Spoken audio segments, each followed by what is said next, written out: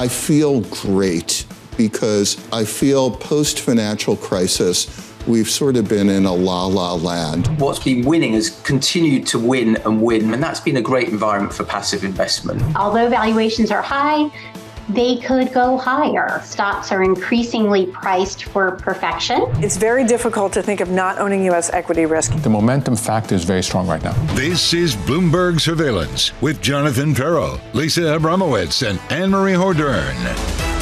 Now when you get to the office on Monday and it feels like you never left on Friday, like that time in between. We're going to start with just this. like a total blur. Yes. Just feel that this Monday 100%. morning. Live from New York City this morning. Good morning for our audience worldwide. This is Bloomberg Surveillance. Holiday short trading week, which is good news for many of you, I'm sure. All-time high after all-time high, the S&P 500 last week. Let's go through it together. In Europe, Stock 600 last week, record high. In Japan, Nikkei 225. Record high. On the S&P 500, I think we had our 20th all-time high at one point last week. Lisa, again and again and again, the bullishness overwhelming on this program. Bob Michael at JP Morgan at the start of this hour, saying, well, I feel good. I feel good. I think that basically sums it up right now. Everyone feels good. And Deutsche Bank did their latest fund manager survey, and they basically found that everyone's in the no landing camp, or a majority of people are in the no landing camp. And it's not a problem because they're not that concerned about the Fed keeping inflation a little bit hotter as they really reduce rates going forward. A lot of Fed speak through the week. Today, we're going to hear from the likes of Bostic, Goolsbee and Governor Cook. A little bit later on Friday, when the market's closed, a few hours after you get PCE, you're going to hear from Chairman Powell. We'll be talking about that through this morning. Ed Jardeni on the programme a little bit later. In the FT this morning, in the Financial Times, AMH saying this: if the economy is doing well with the current level of interest rates, why lower them? That's not an argument unique to Ed Jardeni. There's a few on the FOMC who have the same thoughts. Right, and I'm looking at Bostic, who basically is signaling potentially one cut. But given what you're hearing from some economists like Ed Jardeni saying, do we really need easier financial conditions? You have to think, was the fact that Bostic even said one rate cut is going to happen this year, is that potentially actually more significant? The fact that he's still saying we will have one. But I think it's interesting that we're going to get PCE and then Powell speaks, and the markets can't trade it. They have to wait for Monday morning. It's fewer and fewer, and that seems to be the direction of travel, fewer and later. Bostic is another one. That's the direction of travel over the last few months or so. But Lisa, to your point, even with that, this equity market is doing better than good.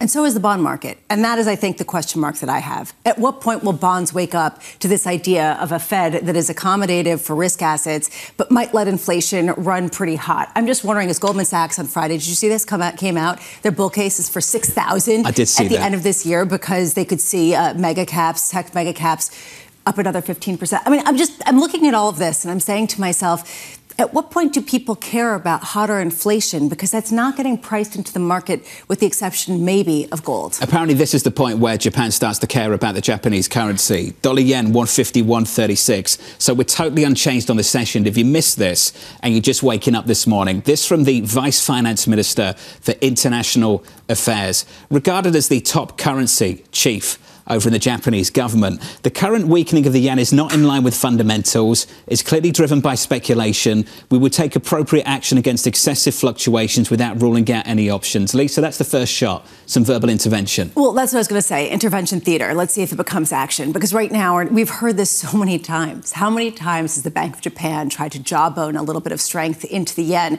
At what point are they going to actually start talking about tightening rates further?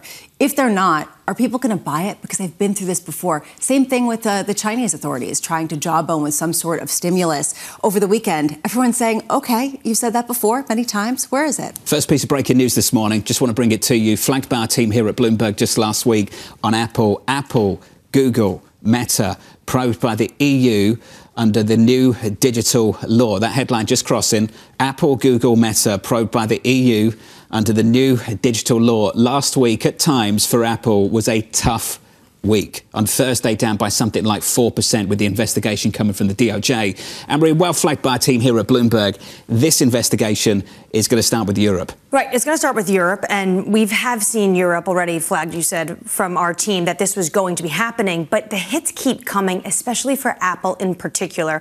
Of course, it was the DOJ last. I mean, Google obviously has been in the crosshairs of regulators as well, but it feels like for Apple, they cannot catch a break, especially when you're looking at what's happening in China and the fact that their sales are also slowing in China. And I say that because we have Tim Cook as well in China, and he's leaning into AI, and he's leaning into potential climate, because what else can you talk with Chinese authorities given the geopolitics between Washington and Beijing? Stocks in the pre-market look like this. No drama at the moment. We're down about 0.25% on Apple. On Alphabet, we're down by 0.6%. On Meta, we're down by 0.2%. Alex Webb's going to join us a little bit later on this story. Let's start with the price action. Equities on the S&P 500 looking a little something like this. We're negative by 0.2%. Yields are higher by, let's call it 2 basis points, 422.37. The dollar's stronger through last week. We'll pick up on that theme later on in the hour. 108.18 is where the euro is at the moment, just a little bit firmer on the euro side of things. Lisa, that currency pair positive by 0.1%. As you mentioned, this week is going to be one that's kind of light on data, except for the one day when the markets are closed, which is somewhat ironic. But we do get a lot of Fed speak. You mentioned today, John, we're going to be getting words from Chicago's Fed's Austin Goolsbee, as well as Atlanta Fed's Raphael Bostic, Fed Governor Lisa Cook. Fed Governor Chris Waller comes on Wednesday. Friday is the big event, which is ironic, again, given that markets are closed. San Francisco Mary's Daily, as well as Fed Chair Jerome Powell, are going to be speaking. Wednesday, this to me is actually one of the most important events of the week. It's China's Xi Jinping meeting with American CEOs. This to me is notable because usually he outsources it to other people. Usually it's not Xi Jinping. Usually it's some sort of subjugate. And the fact that it's not is interesting. And also on Thursday, we get U.S. jobless claims, University of Michigan consumer sentiment data. But of course, it's not that important relative to what we get on Friday, given the fact that we do get the PCE deflator as well as personal income and spending. Well, that's the big week ahead. Let's get to the next 60 minutes or so. Coming up this hour, Ben Laidler of eToro with stocks coming off their best week of the year. Terry Haynes of Pangea Policy on a shrinking GOP majority. And Bloomberg's Alex Webb with the EU launching new probes into big tech. We begin with our top story, the S&P 500 coming off the best week of the year with the return of Fed speak and another read on inflation just around the corner. Ben Laidler of eToro is constructive, saying this: we see a stronger 2024 performance as investors look ahead to the final inflation yards, a slowing but not recessionary US economy, and coming mid-year interest rate cuts on both sides of the Atlantic. Ben Laidler, I'm pleased to say, joined us now for more. So, Ben, you say a stronger but different rally this year versus last year. Ben, what's different about it? Not very much so far. I think the differences are all to come. So far, this has been very US-led. It's been very tech-led. I think what we've just started to see, and I think this accelerates as we go through the year, is the rally broadens out and smaller, more cyclical sectors and bits of the world start to perform a lot better. And I think we've started to see that. Europe's outperforming the US. The UK, dare I say it, is outperforming the US at least over the last month. Not much, but I'll take it. Financials, industrials, outperforming, so far this year. This is where I think the difference comes. And this, I think, is going to be the story for the second half of the year. Ben, can you talk to us about the pillars that hold up that theme through the second half of the year? What's driving it? Well, I think this broader rally only has two pillars. They're pretty big ones. I mean, the one so far has been this re-accelerating earnings cycle. This has started in the US. It's been very tech-led. But I think from here, it spreads to the rest of the world. Europe's having an earnings recession right now. But I think as we get the rate cuts, as places like Germany stabilize, I think we could see an accelerated earnings recovery in Europe, just given how cyclical and interest rate sensitive it is. That's pillar one. Pillar two is these rate cuts. And that's what gave you the strong performance last week. Central banks globally, whether it's the Swiss National Bank being the first to cut, whether it's a one-and-done hike from Japan, whether it's 3 cuts from the Fed, central banks are really coming back into focus. We're going to get those cuts, I think, in both Europe and the US in June. And that, I think, gives you the sort of second leg here. It helps support valuations and it gets some of these depressed economies like in Europe going again. It sounds like you're in the no landing camp, Ben. Is that correct? I think the US is going to slow a little bit from here, but this is semantics. Whether it's a slowdown or a no landing, there's enough in there for earnings to reaccelerate. on both sides of the Atlantic, and that to be the sort of first pillar of this rally. The reason why it matters a bit is just because it seems like in the past, no landing had the unwelcome consequence of potentially higher inflation. And yet now people are looking at that as something that's not really in the cards and not really a concern, even with no landing as a base case, this idea that we're not going to see some sort of material slowdown. Why is that? Why is it not a concern that we're going to see greater inflation on the other side? I think there are two real risks to this rally. One is just, we can't afford the US and tech to stumble here because it's so supersized. And secondly, that, to your point, we're very reliant on this immaculate disinflation continuing. And the way we've been able to square this circle so far of, stronger than expected growth and, inflation where we're in those sort of last hard yards is this productivity boom in the US. Whether it's companies being forced to use their workforce better because we have such a tight labor market, or the tech productivity paradox beginning to reverse with all the investment we're seeing from AI. But we need to see that continue. That is the risk, and it remains a risk. I mean, productivity is a sort of slippery concept. It's very difficult to get our arms around it. But the fact of the matter is that productivity growth in the US is running twice long-term average levels. If that continues, we don't have a inflation problem. If it disappears, we do, and we'll need to reconsider. Ben, rotated away from mega-cap tech is different to actively shorting mega-cap tech. Can you talk to me about mega-cap tech and your view on exclusively that cohort of stocks? Mega-cap tech is fine. This has been a very fundamentally driven rally. Mag 7 earnings up 60-odd% in the first quarter. In that context, these valuations of 20 to 30 times for on aggregate, I think are absolutely fine. But profits are high, margins are high, valuations are, let's call it, full and fair. That's not where the next big driver of performance is going to come from. It's going to come from everybody else, where valuations are 30, 40% lower, where profit margins are dramatically lower, where earnings are still in recession. That's where you're going to get the delta to the macro base case here of a soft landing and lower rate cuts. That's where the delta comes. Tech is fine, but it's not going to lead, I think, from here. Interesting. Ben, great to catch up, sir. Ben Laidler of eToro looking for gains elsewhere after we printed new all-time highs in Europe last week on a stock 600. In Japan as well, on the Nikkei 225. I'm a no-lander. Jim Bianco Research, coming up a little bit later. Lisa, I still think the economy is growing, a potential or better. Inflation is sticky. Headline bottomed at 3% last summer. I don't see the reason for the Fed to cut. I think the bond market is in the same camp. He is bearish on bonds. And it seems like there are other guests of ours that might feel similar. I'm curious if Ed Yardeni is going to say the same thing, because he had a similar in that FT article talking about why cut. At a certain point, if there is no consequence, at what point do we get this immaculate disinflation that even Ben Laidler with the Fed put saying, that is one of the big questions. I'm still reflecting on what Mohammed told us on Friday, on this programme Friday morning, saying this. We're going to look back on this week, last week, as the week in which central banks abandoned a point inflation target for a range. I honestly think that one of the top quotes of last week was when the Fed came out and said, over time, and let me stress, over time, we want to see inflation come down. That is tacit acceptance of inflation at a hotter pace for a longer period of time, something they didn't really do in the past. Couldn't agree more. Equity futures right now on the S&P 500, negative by something like 0.2%. Let's get you an update on stories elsewhere. Here's your Bloomberg Brief with Yahira Hackers. Hey, Yahira. Hi, John. 4 men have appeared in court charged with carrying out a terrorist attack at a Moscow concert venue where at least 137 people were killed. 2 of the men pleaded guilty. Islamic State has claimed responsibility for Friday's attack as Russian officials continue to suggest a Ukrainian role in the massacre, a claim Kyiv denies.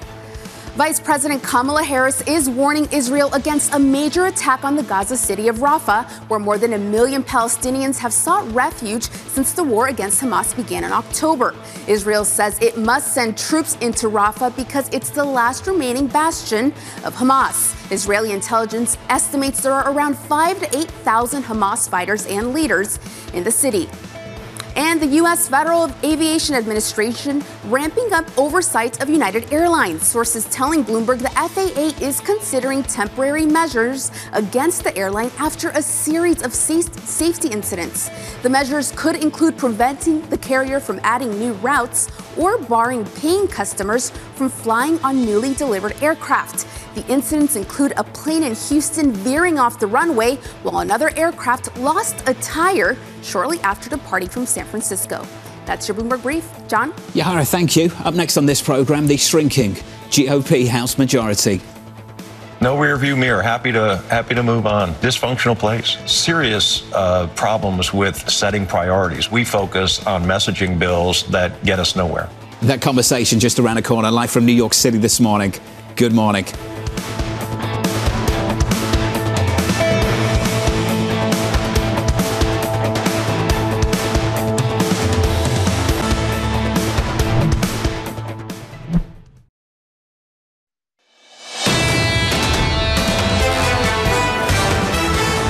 Just pulling back a touch this morning. Good morning and welcome to the programme. We're down by about 0.25% on the S&P 500. Yields creeping a little bit higher, up 3 basis points. The 10-year, 422.57. Under surveillance this morning, the shrinking GOP House majority. No rearview mirror. Happy to move on. Dysfunctional place. Serious problems with setting priorities. We have a very tragic circumstance in Ukraine. We have a spiraling debt, all kinds of out-of-control problems, and we focus on messaging bills that get us nowhere. Here's the latest this morning. 2 Republican congressmen announcing their departures. Ken Buck of Colorado leaving immediately, and Mike Gallagher of Wisconsin departing on April 19th. This leaves the House Speaker Mike Johnson with only a 1-vote majority. Terry Haynes of Pangea Policy writing this: if that majority goes away, Democratic leader Jeffries becomes Speaker, and there's an all-Democratic Washington. What happens then, immediately, is that Democrats do a simple majority-only reconciliation bill that aims to accomplish much of the current Biden program, including higher taxes on business that would be an immediate markets negative. Terry joins us now for more. So, Terry, how close are we to some big changes in the nation's capital? Well, you've summarized it well. Of course, you quoted me, so you did. But the bottom line is that you've got the incredible shrinking Republican majority, and I think what markets haven't and businesses haven't quite woken up yet to is that what you have is, if you have a Speaker Jeffries, is not just a flip in the majority in the House, but you have the ability in an all-Democratic Washington to run another one of these reconciliation bills that uniquely needs only a simple majority to do. And, Biden's going to want to try to enact as much of his program as possible. And I think Democrats will, too. The idea of going into the election with a solid record of accomplishment, even more accomplishments, will be irresistible to them. So markets need to watch out for that. The Wall Street Journal put it similar to how you put it, Terry, as well, in their editorial this morning. Honey, we shrunk the GOP majority was the title. And they talked about this heart attack moment or absence or flip votes, and that puts leader Hakeem Jeffries in charge. So I want us to just push this forward. To April 30th, we have a special election in Western New York. It's a democratically held strong position. What happens after that special election? Well, then what you've got is, you've got in a partisan split, you've got an equally split Congress, and there's going to be lots of interesting machinations about, who can bring up an acceptable speaker, who can get at least 1 vote from the other side, and then you'll see the resuscitation of all this speculation, because remember from last fall, everybody was reminded that there didn't have to be a speaker that was a member of the House. So you'll see all that speculation about could so and so or such and such come forward. But that's all. So a dysfunctional House even more is the bad news. The good news is markets don't need the House to do anything else this year. So they'll probably deadlock for a while if that happens. So what happens to the current aid for Ukraine, Taiwan, Israel that is still waiting in the wings? I think, I'm probably non-consensus on this, because consensus in Washington on this is it's not going to happen. And, things generally you can bet on them not happening and be okay. But there's a group of centrists that really want this to be done in the House, and I think there's a good opportunity for them when they come back in a couple of weeks to push that forward. The incentive to stay with the Republican Party on this is lower than ever, particularly as they teeter in the balance of being a majority or not. And there is I think, a really good chance that what ends up happening is the centrists continue to push forward and get a majority. Despite what some of the House purists like Marjorie Taylor Greene want to have happen. Given the fact that we do have this slimmer GOP majority, does it mean that the way Speaker Johnson is bringing some of this legislation to the floor with suspension of the rules would actually make it easier for legislation like you're discussing, the supplemental? Yeah, suspension is a good path, and they've used that before, as you know. And suspension requires a 2/3 majority of the House to pass, and so they could do that certainly. And it might be the only way they get anything done before the end of the fiscal year or the calendar year. I have to switch a little bit gears, especially given the fact that there are some questions around what the turmoil in the House is going to be really meaning for the former president, Donald Trump. Today, he's supposed to post a bond. This is the deadline for his $464 million fraud judgment against him in New York. And I'm just wondering how much of some of the legal stuff is noise and how much really matters and is actually going to carry through with consequences for the election other than just fundraising opportunities for Donald Trump. You know, as you all say on Bloomberg, I think the Trump travails and the court matters are largely priced in. It continues to inflame the base, which I think is no bigger than it was in 2020. Those who hate Trump revel in his travails, and the broad middle is reminded of the Trump show and probably made tireder of it. So there's that, number one. Number two, the idea that Trump is trying to turn, and his daughter-in-law and the new heads of the RNC are trying to turn the Republican party machine into a Trump fundraising machine, I think will not go down well with party regulars. And it also has the collateral effects of not only starving a fundraising source for down ballot Republicans in the Senate and the House, but it also has the ability of kind of starving the grassroots folks that actually need funding in order to turn out the vote. So, net, I think it's very bad for Trump. Terry, I have to say, especially with some of the dysfunction that we're talking about in the House that's leading certain Republicans to quit, is that really problematic for the Republican Party as topped by Donald Trump, or is that kind of by design? I think it's very problematic. I think the average voter, and I've talked to people, political people who are actually out in the field talking to real voters in focus groups and whatnot. The average voter is really tired of this stuff, and they see it as a complete distraction from the really important issues that, frankly, cut against President Biden, the economy and border security. The impression they're left with is a Republican Party that's not ready to govern or deal with the issues that they care about, even though Republicans continue to get net positives from voters in polls on the economy. So, I think it drags them down. Terry, how detached do you think the average American is right now, the independent, the moderate, from US politics at the moment? And where is that showing up in the polls? Oh, I think I think they're fairly detached, yeah. But I think where it shows up in the polls is that there's a lot of interest in independent voters. There's kind of low favorables across the board for both candidates, and there's low voting totals for both. I mean, one thing I've been pointing out consistently, including a note to markets yesterday, is that you can talk about Trump leading all you want, but net Trump's by and large in the low 40s, and doesn't, which is a bad place for a leader to be, and he's basically topped out. My impression is that Trump is topped out, but Biden's got a floor and with the ability to move up. Yeah. So net, that's a really bad place to be for Trump. Hey, Terry, good to hear from you. Terry Haynes of Pangea Policy. We should take a moment also to congratulate the former President Donald Trump for his big win at West Palm Beach Trump International Golf Club.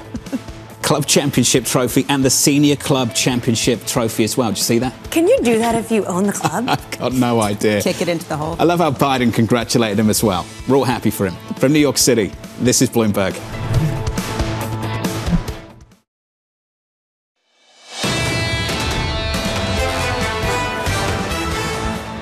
Equities on the S&P 500 negative here by 0.25%, down about a third on the Nasdaq, closing again on Friday actually on the Nasdaq with another all-time high, 20 of them on the S&P 500 so far this year. The Nasdaq on a 5-day winning streak coming into Monday. That's the equity picture. No drama there. Let's turn to the bond market. 2-year, 10-year, 30-year. I want to talk about the range we saw on the 2-year last week. 461.47 is where we are currently, up by 2 basis points or so. We traded in something like a 20 basis point range last week. 475 almost last Monday. 455 on Thursday. And Lisa, right now, somewhere in between.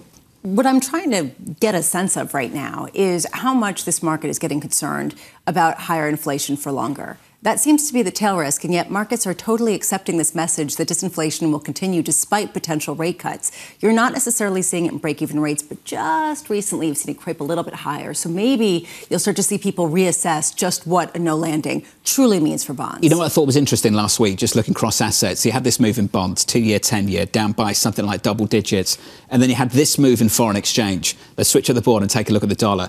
The dollar had its best week going back to the first week of 2024. Always a relative trade. There's just struggles elsewhere. The Swissy, the Japanese yen, off the back of central bank action that maybe had different effects on the currencies. The degree to which the U.S. is bringing forward rate cuts regardless of the data, it's being doubled down even more so in places like Europe, in places like Switzerland. And it raises this question, OK, which would you rather? To go to a currency where the central bank is cutting rates, maybe even aggressively, and the economy isn't that strong, or go somewhere where they're going to be cutting rates and the economy is strong? That's actually a recipe for dollar strength because it is a relative game. I was thinking a lot about this weekend. I wonder how long it can continue. The euro, 108.18. Under surveillance this morning, our top story, Fed speak, picking back up this week. Goolsbee, Bostic, Cook on deck today. Fed Governor Waller on Wednesday, followed by Daly and Chairman Powell on Friday. Markets, remember, closed on Friday for the Good Friday holiday, but we're still going to get personal income and spending data, plus the Fed's preferred read on inflation, the core PCE deflator. Look out for a speech a little bit later from Governor Cook on the dual mandate. Just wonder on which side of the dual mandate the most emphasis will be in that address. There was a Bloomberg story over the weekend talking about how for the first time they're saying that weakness in the labor market would actually be caused a cut. Before they hadn't said that because it was sort of balanced with inflation. It seems like the dual mandate has come more into focus, although one prong of it is getting more attention and it's a new thing. When it comes to inflation, I'm also looking at the data this week for inflation expectations, how consumers are feeling. University of Michigan. I know everyone says this is tainted with politics, but also the Conference Board. And we saw the prior few months there was more optimism, but in February, people pulled back. And are consumers worried about inflation reacceleration as well? The willingness and ability, and I stress ability, to respond to adverse shocks from the Fed, and I think you're on the right thing, Abramowicz. This from Chairman Powell in that news conference. An unexpected weakening in the labour market could also warrant a policy response. So we know the willingness is there. They are willing to respond to adverse shocks. Can we talk about the ability? Is inflation sticky enough, hot enough to temper their ability to respond to adverse shocks? The sort of question of stagflation. Can they counter this because of a stagflationary wind? There were a number of analysts talking about the potential for stagflation. The market isn't pricing for that. So this really is the key question. At what point does this market gain a whiff that this inflation is sticky, even with growth softening? I mean, that is the worst case scenario for markets that are positioned for perfection. Jim Bianco Research, worth pointing out again, joining us a little bit later. He's got some strong thoughts on this issue. I want to turn to the latest out of Japan. The currency chief speaking out against markets and a weakening yen. The Vice Finance Minister for International Affairs saying, quote, the current weakening of the yen is not in line with fundamentals and is clearly driven by speculation. Japan intervened in 22 when the yen hit 151.95 against the dollar. Japan hiked to leave negative interest rates last week, but has since seen a weaker Japanese yen. Dollar yen getting very close to those kind of levels all over again, Lisa. And you wonder, OK, here's strike one, the shot, verbal intervention. What do they follow it up with? And if they don't, is the market losing patience with verbal theater? I keep going back to the word theater because ultimately that's what it's been time and time again. And you can see people rejecting it again this morning. They're not buying the story that they're going to step in because the message from the Bank of Japan was essentially yield curve control in all but name will continue. And they're going to still keep things on a really easy pace. And best bet, how many hikes are we going to get this year? Sort of consensus is maybe another one, maybe, or two, maybe. Otherwise, even though some people speculate that the wage price spiral in Japan is actually just beginning, it's not ending. So these are some of the sort of back and forth that have people really wondering whether they've got it under control. Dollar yen 151.30. Just the last story for you: Apple, Meta, Alphabet, and Google in the EU's crosshairs. The EU opening a full-blown investigation into the tech giant's compliance with the region's strict new digital laws. The European Commission Executive Vice President Margrethe Vestager announcing the probe earlier this morning. We will continue to use all available tools should any gatekeeper try to circumvent or to undermine the obligations of the DMA.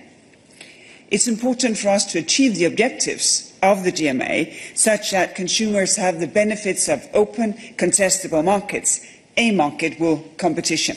Bloomberg's Alex Webb joins us out of London for more. Alex, let's start with the DMA, and then we can get into the specifics of the difficulties around Apple over the last week. The Digital Markets Act, what was it set out to accomplish? How was it brought into law? And what are the objectives this morning based on what you've heard? So broadly speaking, it targets what it deems gatekeepers in the tech ecosystem. And there are a number of criteria which determine whether something is a gatekeeper. They're kind of engineered really to target the big tech companies we know about, and we include TikTok in that. It's things like market cap, perhaps more than $75 billion, the number of users they have in the European Union. All of these criteria that were laid out, there were about 3-4 of them, plus 8 different categories, are aimed at targeting these companies. Now, essentially, it was put together because it didn't seem as though the law was keeping pace with the technological landscape, that there were certain behaviors that the European Parliament, the European Union, didn't think were acceptable, and so they sort of reverse engineered the legislation in order to correct that. Now, that legislation came into act a little while ago. This is the first time we're really seeing, they've given them a little bit of time to, catch up with the law. Now they're starting to wield the stick and bring them into line on issues where they suspect they may not have fully adhered to the letter of the law. So, Alex, in years gone by, we've heard plenty of complaints from the Europeans about US tech. And often where we end up further down the road is maybe a fine in line with something like 5 minutes revenue from some of these companies. Alex, is this going to be different? Do you sense this is different this time? What we've seen in the past, is big fines, right? That is not necessarily the behavioral solutions that really change a company's, as you would expect, behavior. Now, this looks as though it's really targeting the behaviors, and the scope of those fines is potentially meaningful. It's 10% of a company's revenue and can be repeated until they fall into line. It's different from what we've seen last week in the US, where the Justice Department looked at a range of things pertaining to Apple. Here, the European Commission, Margrethe Vestager, is being very targeted, it seems, on at least in this first sort of parry or first thrust into what they are targeting. And it's very discrete parts of those businesses, which suggest they might have thought about it a little bit more carefully. We already see Apple getting rid of the 30% commission it's imposed on developers. What can they do to make up some of these losses when they're facing things like they are in the EU? Well, they've scrapped this 30%, but they haven't necessarily scrapped it entirely. They've just reduced it. And when we look at how much of Apple's total business that is, it isn't that meaningful. Of course, services overall have become a far larger part of Apple's revenue. But a lot of that is to do with things like the amount of money they get from Google in order to make it the preferred search engine. It's to do with the rise of Apple TV+. It's to do with Apple Music. It's not just the App Store. Now, when it comes to how they then offset some of that, well, there will be a bit of a decline. The real thing, as everybody's been talking about, is new product categories, right? And that is something they have been trying, not least in services, and of course with Vision Pro.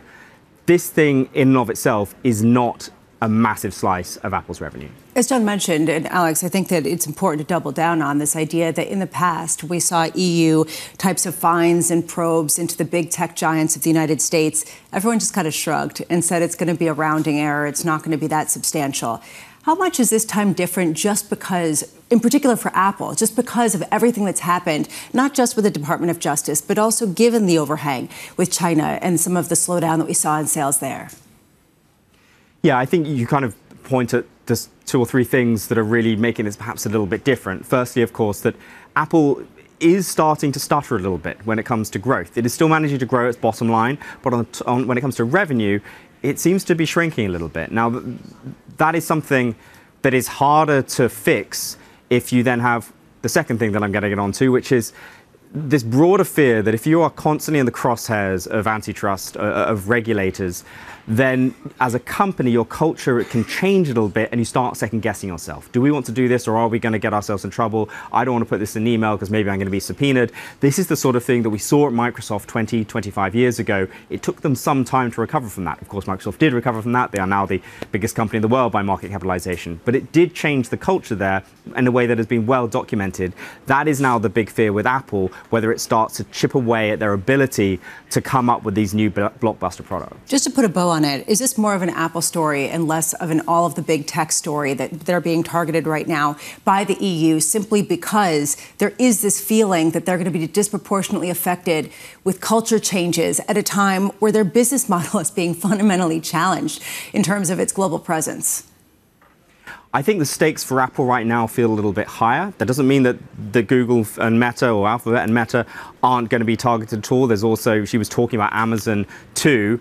The thing you do have to remember, though, is that the European Commission only has so much capacity. You know, they don't have hundreds of people working on this stuff. They're relatively small teams, actually. So if Apple's the one gaining the headlines right now, and it's the one that she's spending the most time talking about, you could probably well expect it's where they're going to be spending a lot of their time and attention. That doesn't mean that the others won't come into the firing line at some stage a little bit further down the line. Alex, great to catch up with you, sir. I think we'll touch base a little bit later. Alex Webb on the latest story, going through what the potential fines could be. Fines of up to 10% of global revenue, or up to 20% in the case of repeated breaches. They could be big numbers if it goes in that direction. They could be, and this we've heard so many times, and then they haven't been.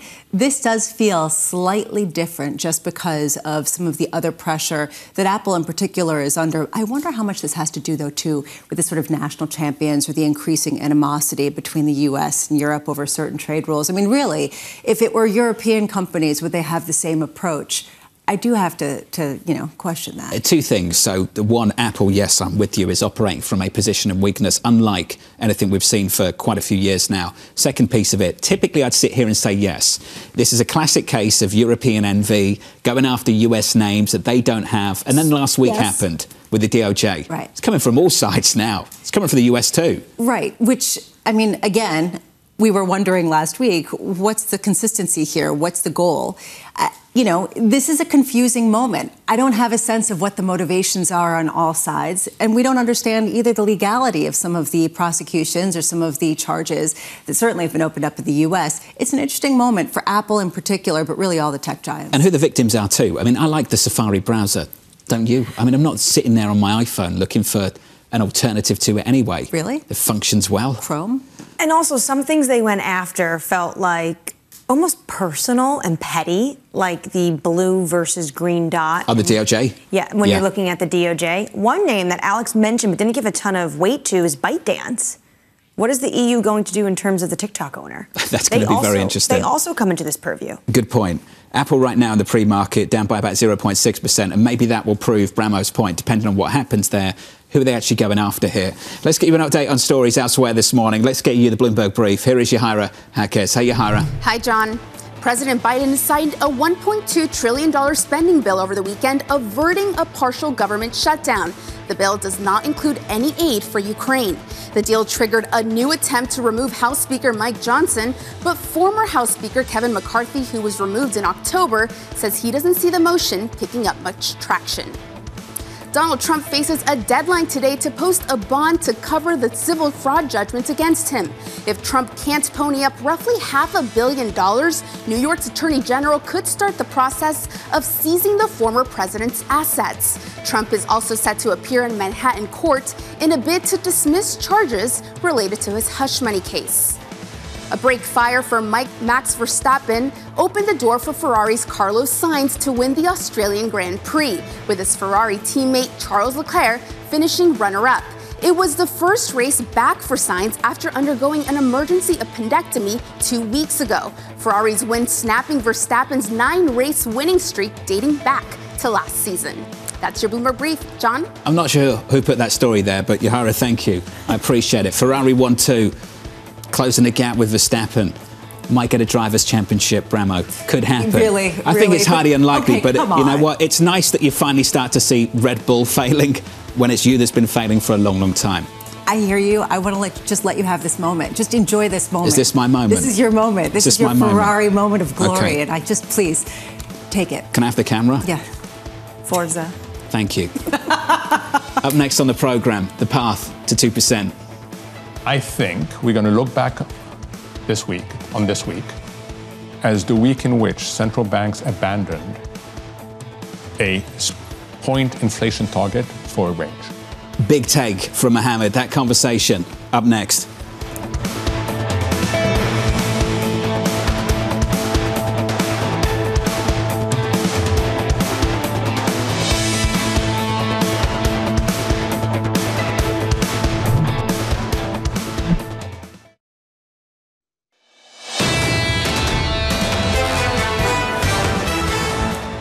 Gotta love Ferrari fans getting overexcited. The message is coming through.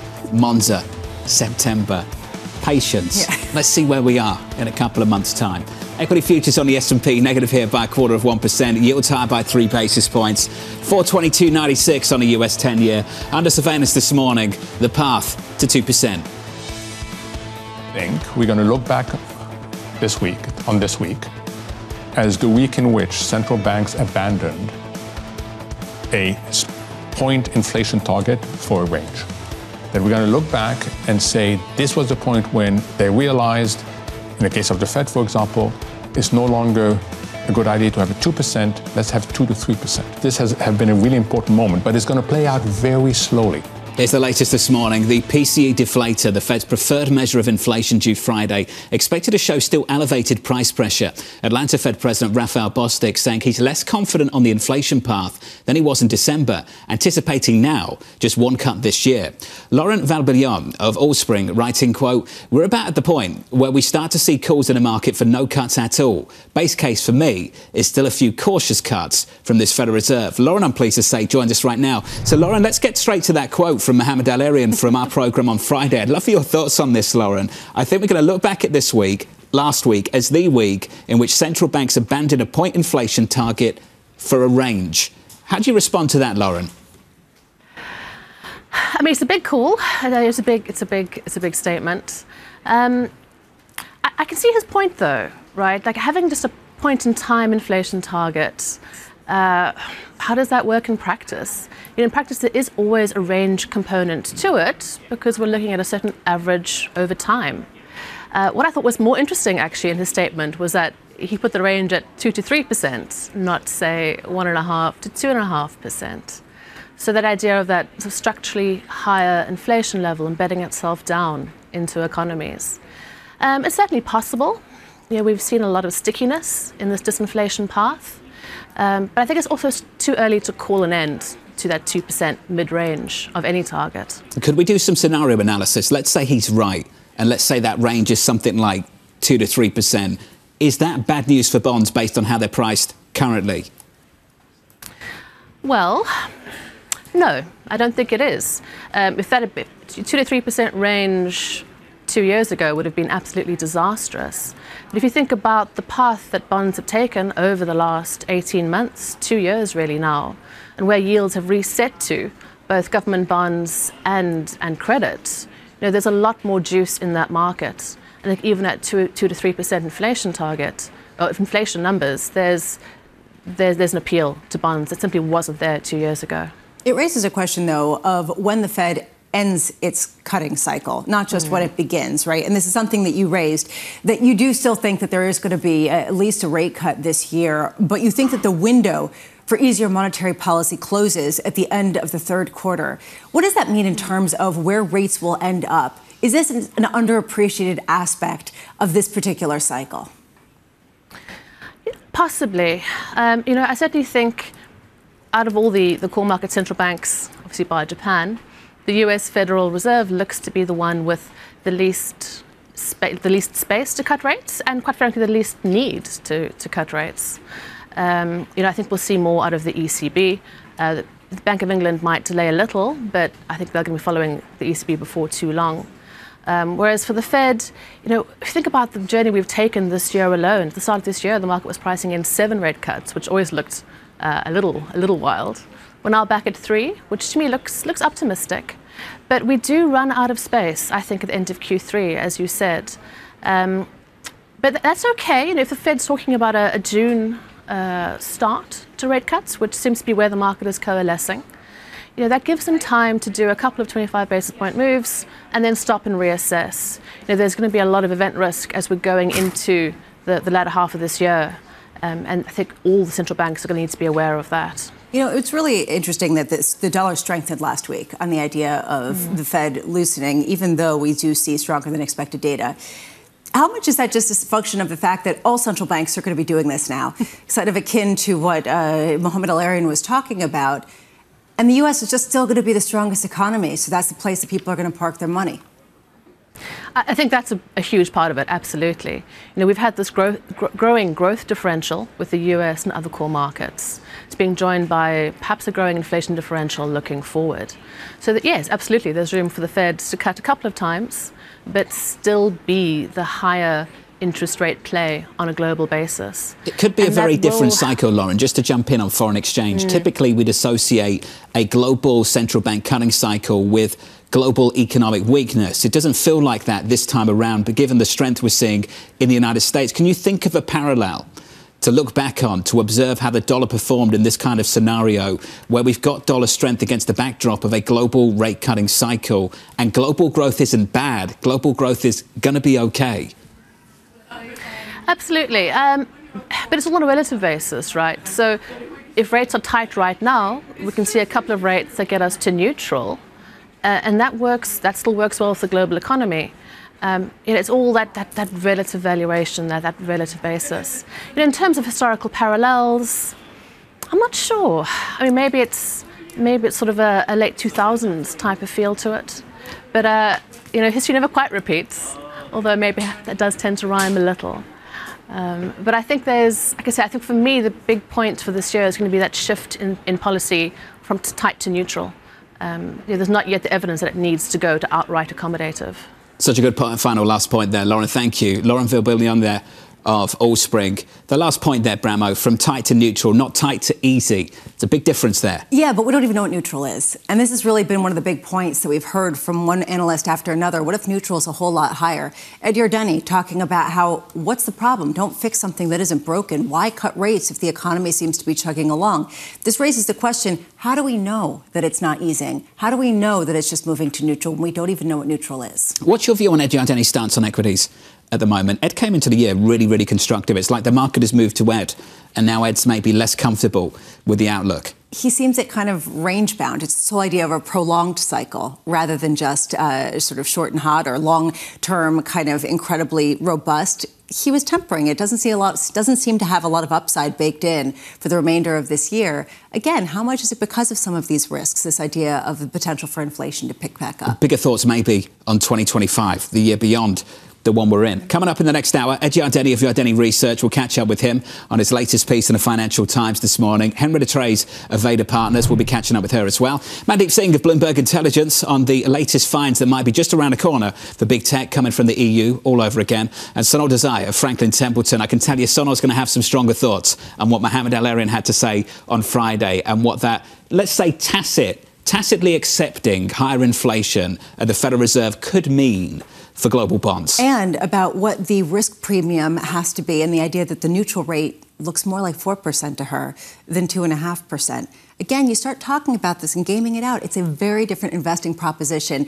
This maybe is a risk case that Ed Yardeni is looking at as potentially capping some of the upside to equities and other risk assets. Ed Yardeni, just moments away. Here's the state of play in financial markets. We'll start with equities on the S&P 500. Futures here, just a touch negative. We're down 0.25% after seeing a series of all-time highs around the world just last week. A record high in Europe on the Stock 600. In Japan, on the Nikkei 225. Last week, we had the 20th record high on the S&P 500. Equities this year, better than okay, and that certainly wasn't the consensus coming into 2024. Yields are a little bit higher on the session. Over the last week, lower. We're up by 3 basis points this morning. Your 10-year, 422.76. Live from New York City, the second hour of Bloomberg Surveillance. Up next.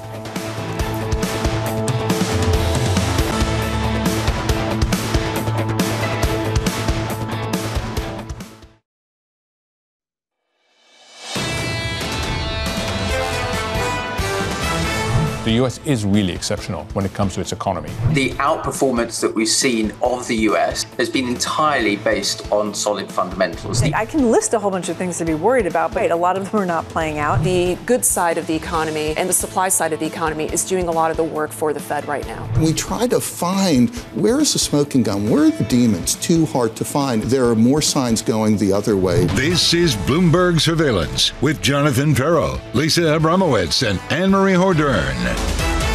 The bullishness on Friday, just absolutely overwhelming. Bob Michael, JP Morgan. I feel great. I think that just about sums it up. From New York City this morning. Good morning, good morning. I'm not sure if you feel so great on a Monday morning, but welcome to the programme. Equity futures on the S&P, negative by 0.25%, coming off the back of the biggest weekly gain on the S&P 500. So far this year, we are light on economic data through the week. We conclude on Friday with PCE data Friday morning. So, Bramo, that's the one this week kind of builds up to. Yeah, although I think that we already found out because Jay Powell leaked it in his own press conference when he said it was 0.3%, and that was what was giving them confidence. Either way, the fact that we get that data point on a day where we don't get trading after all of the Fed speak that we get this week is going to be compelling to see whether people rethink this idea of a nirvana no landing that supports everything. So why cut interest rates? Governor Waller, I think, said it himself, right? Governor Waller came out in the last couple of weeks and he said, what's the rush? President Kashkari of the Minneapolis Federal Reserve came out and said something similar. Pondering, sort of wondering out loud. Why do anything? Ed Yardeni in the Financial Times, and we'll see Ed in just a moment. If the economy is doing well with the current level of interest rates, why lower them? Which is really a good question. And I think a lot of people are asking this. But right now, basically, people are assuming that the neutral rate, it's sort of to your point earlier, the neutral rate is somewhere in the 3.5 range, above the 2.5 range. And if that's the case, it's not easing, it's just neutralizing. We just don't know. Potentially, we see more of this Fed speak come in line with what we're hearing from others who are questioning why cut. The most interesting person, though, is going to be obviously Jay Powell. After PCE, which our survey is showing is going to go up 0.1% on the deflator on the monthly and the year of the year. And then he's going to speak. But the markets cannot react until Monday morning. The latest on Apple, Alphabet and Meta, if you are just joining us, I want to bring you this very, very quickly from the EU, the European Union opening a full-blown investigation into the firm's compliance with strict new laws running in the power of big tech. This is the so-called Digital Markets Act. The stocks are down just a little bit. No drama here, Lisa. Apple's down by 0.6%, Alphabet's off by 0.8%, Meta a move of more than 0.5%. But given what we heard from the DOJ last week, on the likes of Apple. Apple is not operating from a position of strength with the EU in quite the same way it has in years gone by. I liked Alex Webb's point, this idea that it challenges the culture of a company that has thrived off innovation and moving quick and dirty, and not necessarily dirty, but, just moving on their own pace. But how much do they have to rethink that and get a little bit more paranoid in their dealings if they're under attack on all sides of the Atlantic, regardless of exactly where this goes? Yeah, I think the age of moving fast and breaking things for the likes of Meta, Apple and Alphabet closed a long, long time ago. Correct. So then it really comes down to who has the advantage when it comes to the new technologies to move forward and dominate on that sphere. It hasn't been Apple because of the artificial intelligence. They've been on the back foot. That's the latest on big tech this morning. Equities a little bit negative. We're down 1/3% on the S&P 500. This is how the stage is set for you this morning. Yields are a little bit higher, up 3 basis points on a 10-year, 422.76. Maybe surprising to see some dollar strength last week. We can get into that. The euro at the moment a little bit stronger, dollar weaker on the session at least, 108.85. 18. Coming up this hour, Ed Yardeni of Yardeni Research posing the question, why mess with success? Henry Trays of Veda Partners as the Biden administration considers executive action at the border, and Mandeep Singh of Bloomberg Intelligence as the EU launches a probe into Apple, Alphabet and Meta. We begin with our top story. Equity markets coming off the last week of the year, the best week of the year. Investors looking ahead to Friday when Fed Chair Jay Powell speaks and we get the core PCE deflator. Ed Yardeni of Yardeni Research writing this in the Financial Times. At this Nirvana level, all is right with the US economy because it is growing while inflation remains moderate. If the economy is doing well with the current level of interest rates, why lower them? Ed Yardeni, I'm pleased to say, joins us now for more. Ed, fantastic piece in the FT. Enjoyed reading over it when it came out a little bit earlier this morning. You say, why mess with success? Can I get your base case? Do you think they will mess with success? Well, based on what I heard coming in the the press conference that Jay Powell had, it seems as though he at least is continuing to tell us all that they probably are going to lower interest rates. And that kind of, again, raises the question, exactly why is that? I mean, we had a hot CPI and PPI a few days before his press conference, and yet notwithstanding that, he expressed confidence that all is well. And he's right about the economy. The economy is doing absolutely fine. I think there's some Fed officials who believe in the concept of real interest rates, that if the inflation continues to come down, then real rates will be restrictive, and that might cause a recession. So I'm concluding that the Fed put might actually be back. So if they do go forward and mess with success, given that you believe the Fed put is back, does it really matter? Is it equities up and away? No, it's fine for the economy. I think inflation is still going to moderate, though I think they're taking a chance here. With oil prices going up the way they have, that's an area that can always spill over to the rest of the economy. So I don't think they want to get everybody thinking about the possibility of inflation coming back. But yeah, I think this is starting to possibly be reminiscent of the 1990s. And if you ask me where we are in the 1990s, I think we're at December 5th, 1996. Where Alan Greenspan asked, how do we know if it's irrational exuberance? And I'm concerned that the market would go up too fast. I mean, it's great on the way up. Melt-ups are wonderful, but by definition, they can lead to meltdowns. And so that's where my concern is. Look, I've been forecasting 5,400 by year end. We can get there by the end of the week, the way things are going. But just to sort of sit a little bit, Ed, on what you were talking about with respect to commodities or oil prices, we've seen a number of strategists, Goldman Sachs coming out and seeing the potential for a 15% gain in raw materials over the duration of this year, in part because the Fed is going to allow growth to continue. Correct. Mike Wilson over at Morgan Stanley also talking up the likelihood that a commodity-oriented cyclical boom really gets ignited. At what point does this become a problem for the broader market with the idea of inflation coming back? Well, I'm not that worried about the inflation story because I think certainly on the good side, China is going to continue to export deflation. We continue to see that their producer price index is negative. We continue to see that import prices for the U.S. coming in from China, those are negative on a year-over-year basis. China's in a pretty serious recession. They're really in a property depression, kind of similar to what happened in Japan a while ago and in the United States. And it takes years to offset or to come out of that kind of deflationary experience. So I'm not particularly worried about price inflation. I'm more concerned about asset inflation. You know, it's not just the stock market that's on a tear. It's also gold, it's Bitcoin. The spread between high yield corporate bonds and the treasuries is extremely narrow. So that's where the Fed's running a risk here. I think there should be three mandates. If they're going to have a mandate to keep inflation down, price inflation down, keep unemployment rate down, they also have to be concerned about financial stability. Ed, when you look at the take from Mohamed El-Erian, and he told us on Friday it might not be this pinpoint when it comes to inflation. Maybe the Fed is now targeting a range. And he said last week was a really good moment where potentially you saw that shift. Do you agree? Do you think the Fed is now looking at a range instead of 2%?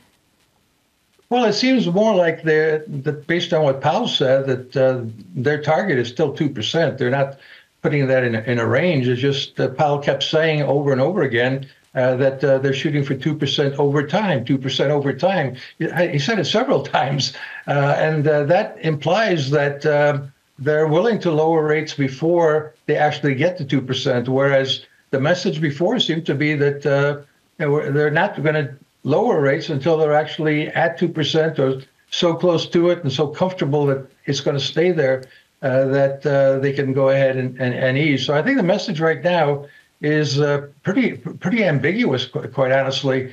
It does kind of make me wonder, what do they know that I don't know? What's the rush to lower rates?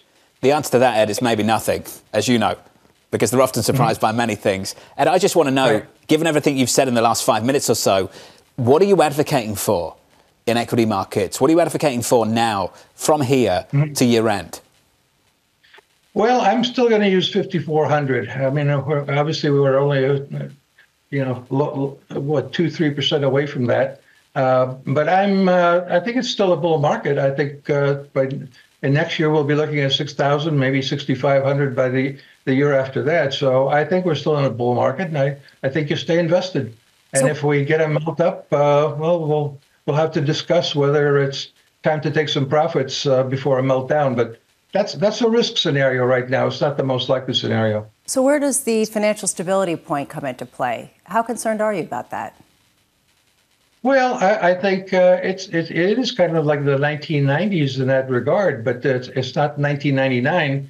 It's more like 1996. So we may be early on in the financial instability issue here, but things move pretty quickly these days, and everybody knows the history of the stock market. They knows what happened in the 1990s, and if the Fed really gives us a rate cut before we're expecting it, I think you'll see the market moving a lot higher.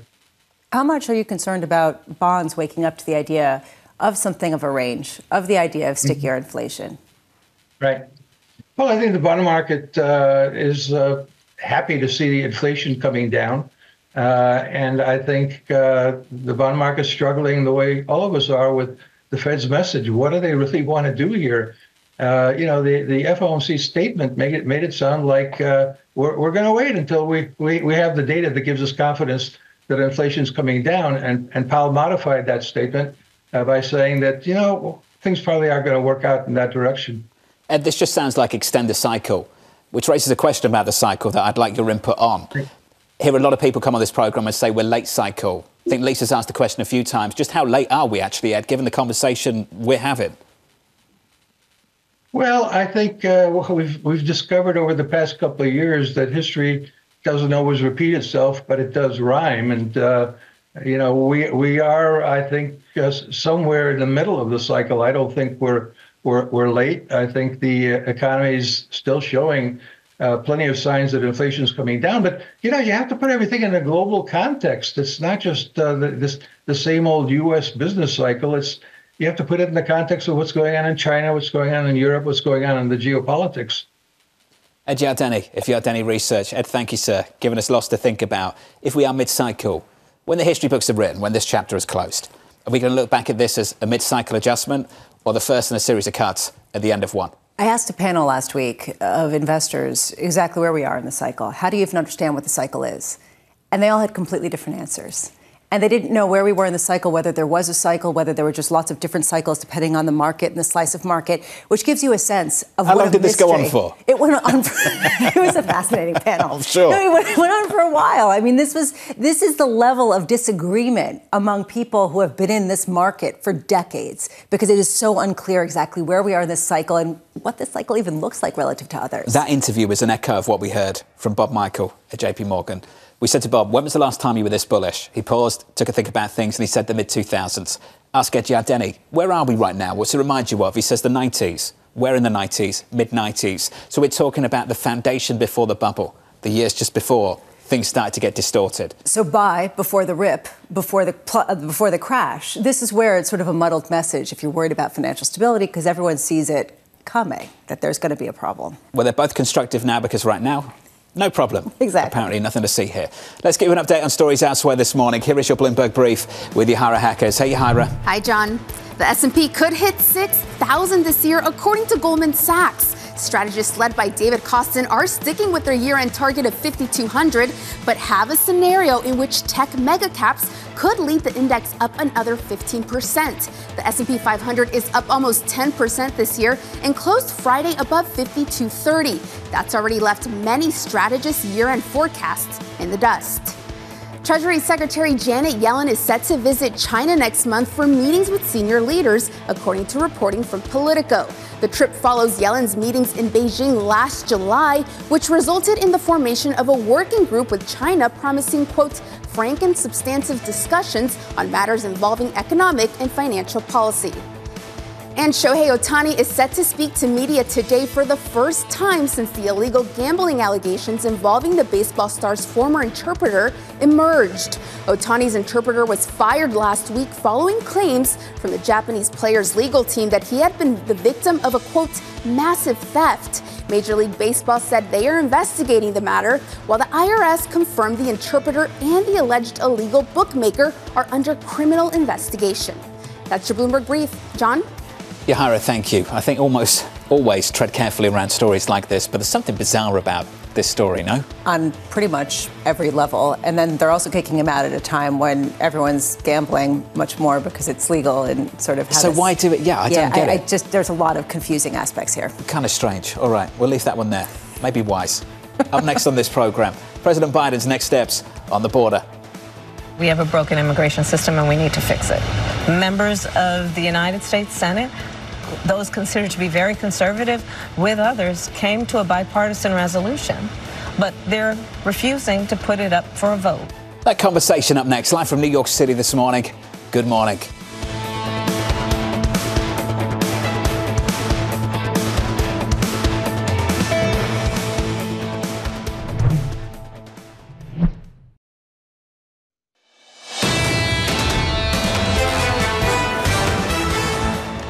Live from New York City, equities pulling back by a third of 1% to kick off a shortened trading week.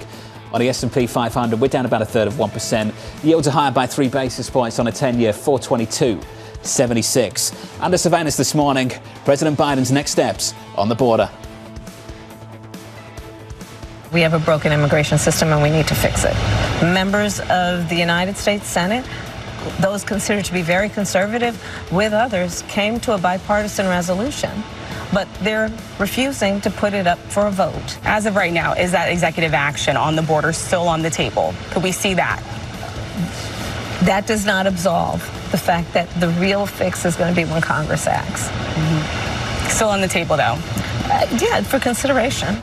Here's the latest this morning. Axios reporting President Biden is still considering a string of executive actions on the southern border after the House failed to act as immigration remains a key issue heading into November. Meanwhile, Mexico's president telling CBS that Trump's talk of a border wall is campaign rhetoric. Henrietta Trace joins us now for more from Veda Partners. Henrietta, thank you for being with us. Can we just get into this? The options on the table for the president on the border going into November, what are they? You know, I think at this point, based on the dysfunction we're seeing out of the House Republican Conference with members up and quitting, in some cases months earlier than they even anticipated just to get out of Dodge, the administration has to start operating on the assumption that Congress is incapable of passing legislation through the House on anything beyond just the bill to keep the lights on, which they did last weekend. Right now, we know that Speaker Johnson has said he will bring a bill to the floor on Ukraine potentially after this 2-week recess. But we've heard that for months now. We have had a bipartisan immigration bill. And they keep saying, you know, we want to see action on the southern border before we provide aid to Ukraine. And there is a groundswell of support from Republicans for aid to Ukraine in really powerful circles like Minority Leader Mitch McConnell. But the reality is that Congress on the House side just cannot move legislation. So I think, as the vice president was saying in that clip there, executive action is something that they have to increasingly acknowledge, as do all Americans, is probably your only path forward. A comprehensive bill this cycle in an election year is not realistic, in my opinion. How does Biden push for an executive order potentially? If we look at what Axios is reporting, this is still something that they're mulling over. How does he do that at the same time, maintain the support of progressives heading into November? You know, what's really interesting is some of the data that we are seeing out of key swing states, not to pivot too much, but in states like Arizona, where we have a massively important Senate race, and obviously it's a critical state for President Biden. And it's not necessarily the progressives he has to worry about there, but the moderates in order to win that state and make his path to the White House feasible. They are giving Carrie Lake, 77% approval on the immigration issue, or not approval, but favorability on that issue. But with the economy, it's one of the rare states where you see Democrats actually getting credit for the state of the U.S. economy. And Ruben Galeo, the Democrat there, gets higher points than Lake on issues about handling the economy. So I think it's a message that they're going to have to splice and dice across individual states to see which ones resonate. In a lot of states, the Democratic voters are more concerned about maybe the Hamas-Israel conflict. They're more worried about healthcare, abortion, whereas in redder states or amongst Republicans, that's where you see your divide on immigration and crime. So it really is speaking to two totally different audiences, which speaks to the polarization of America right now. Given these are likely the top two issues in November, immigration, the economy, and you're seeing in a key swing state like Arizona, Republicans are winning out when it comes to immigration, but Democrats are actually winning out when it comes to the economy. What other states do you see that kind of divergence?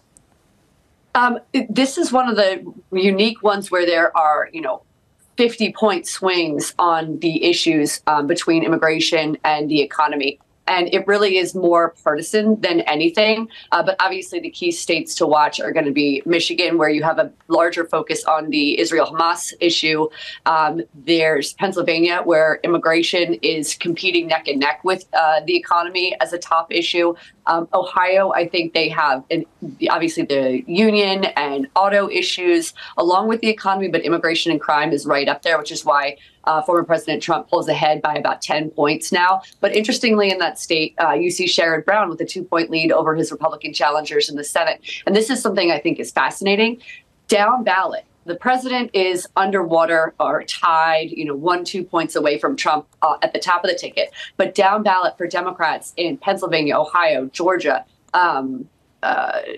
Arizona, Nevada, those states where there are Senate races, not Georgia, but the races where there's Senate races, those members are polling ahead 4, 5, sometimes even 10 points versus their Republican counterparts. So something is going on where at the top of the ticket, the President Biden is not getting the same amount of support that Democrats down ballot are. And in America, we don't split the ticket anymore. Indeed, in 2016, not a single senator went to D.C. from a different party than the president that they elected. So something is either going to be a massive split ticket voting cycle this year, or President Biden has a lot more room to run on the upside, as evidenced by the way that members on the down ballot are running against their Republican counterparts. Just to come full circle, then, there's this question of, OK, given that kind of backdrop, what can actually get done? And what's Mike Johnson's role at a time where his own party members are threatening to oust him in a similar move to what we saw from Kevin McCarthy? If the same kind of thing happens again, will Democrats come to the rescue of Mike Johnson? I don't see any reason to anticipate that Democrats would vote for anyone other than Hakeem Jeffries. I think with one vote margin now to deal with, the fault will be on Republicans if they choose to go the route of ousting the speaker again. And quite frankly, I think they know that. So while Marjorie Taylor Greene has her proposal out there, you saw much less support for it this time around than there was under Kevin McCarthy. This is not how it felt with John Boehner. It's not how it felt with Paul Ryan. This is we kept the lights on. We got the deal that we agreed to last year. Let's just now leave town, effectively go campaign and make it through November. They're not going to pass any meaningful legislation is my expectation. So we'll jawbone about the southern border. I think there's a lot of effort to get Ukraine bill passed, but I don't know that Johnson's going to be under the fight like he is right now. And they're about to go home for 2 weeks. And that does have the effect of lowering the temperature in D.C. when they get back. It'll be after the Easter recess. I think things will have simmered by then. I lose track over how much vacation they get. Henrietta, thank you. Henrietta Trace there of Vader Partners on the calendar in Congress. Can we talk about no labels, the candidate, the potential candidate, a movement without a leader? When are they going to pick one? It's a movement that's gaining momentum because there's these double haters. People don't like Trump or Biden, but we're still waiting on them to pick a leader. And depending on who they pick, that will either blunt their momentum or potentially we could see their momentum pick up. If we get a credible third option, who does that take votes from? Depends who the option is. And we're seeing that right now with RFK, who he's pulling from. And in some states, he actually pulls from both. He has this Kennedy legacy name, but he also has some of these far-right individuals who also like him. Interesting. Equities right now down 1/3%. Enjoy your vacation. 2 weeks. It's like school, isn't it? Down in Washington. And it chills them out. They're feeling better about themselves. It's like a timeout. It's like They're refreshed. they're refreshed. Sure. We want you to be refreshed from all of your hard work doing stuff. Coming up, comes out. the EU launching investigations into Apple, Google and Meta. The latest up next.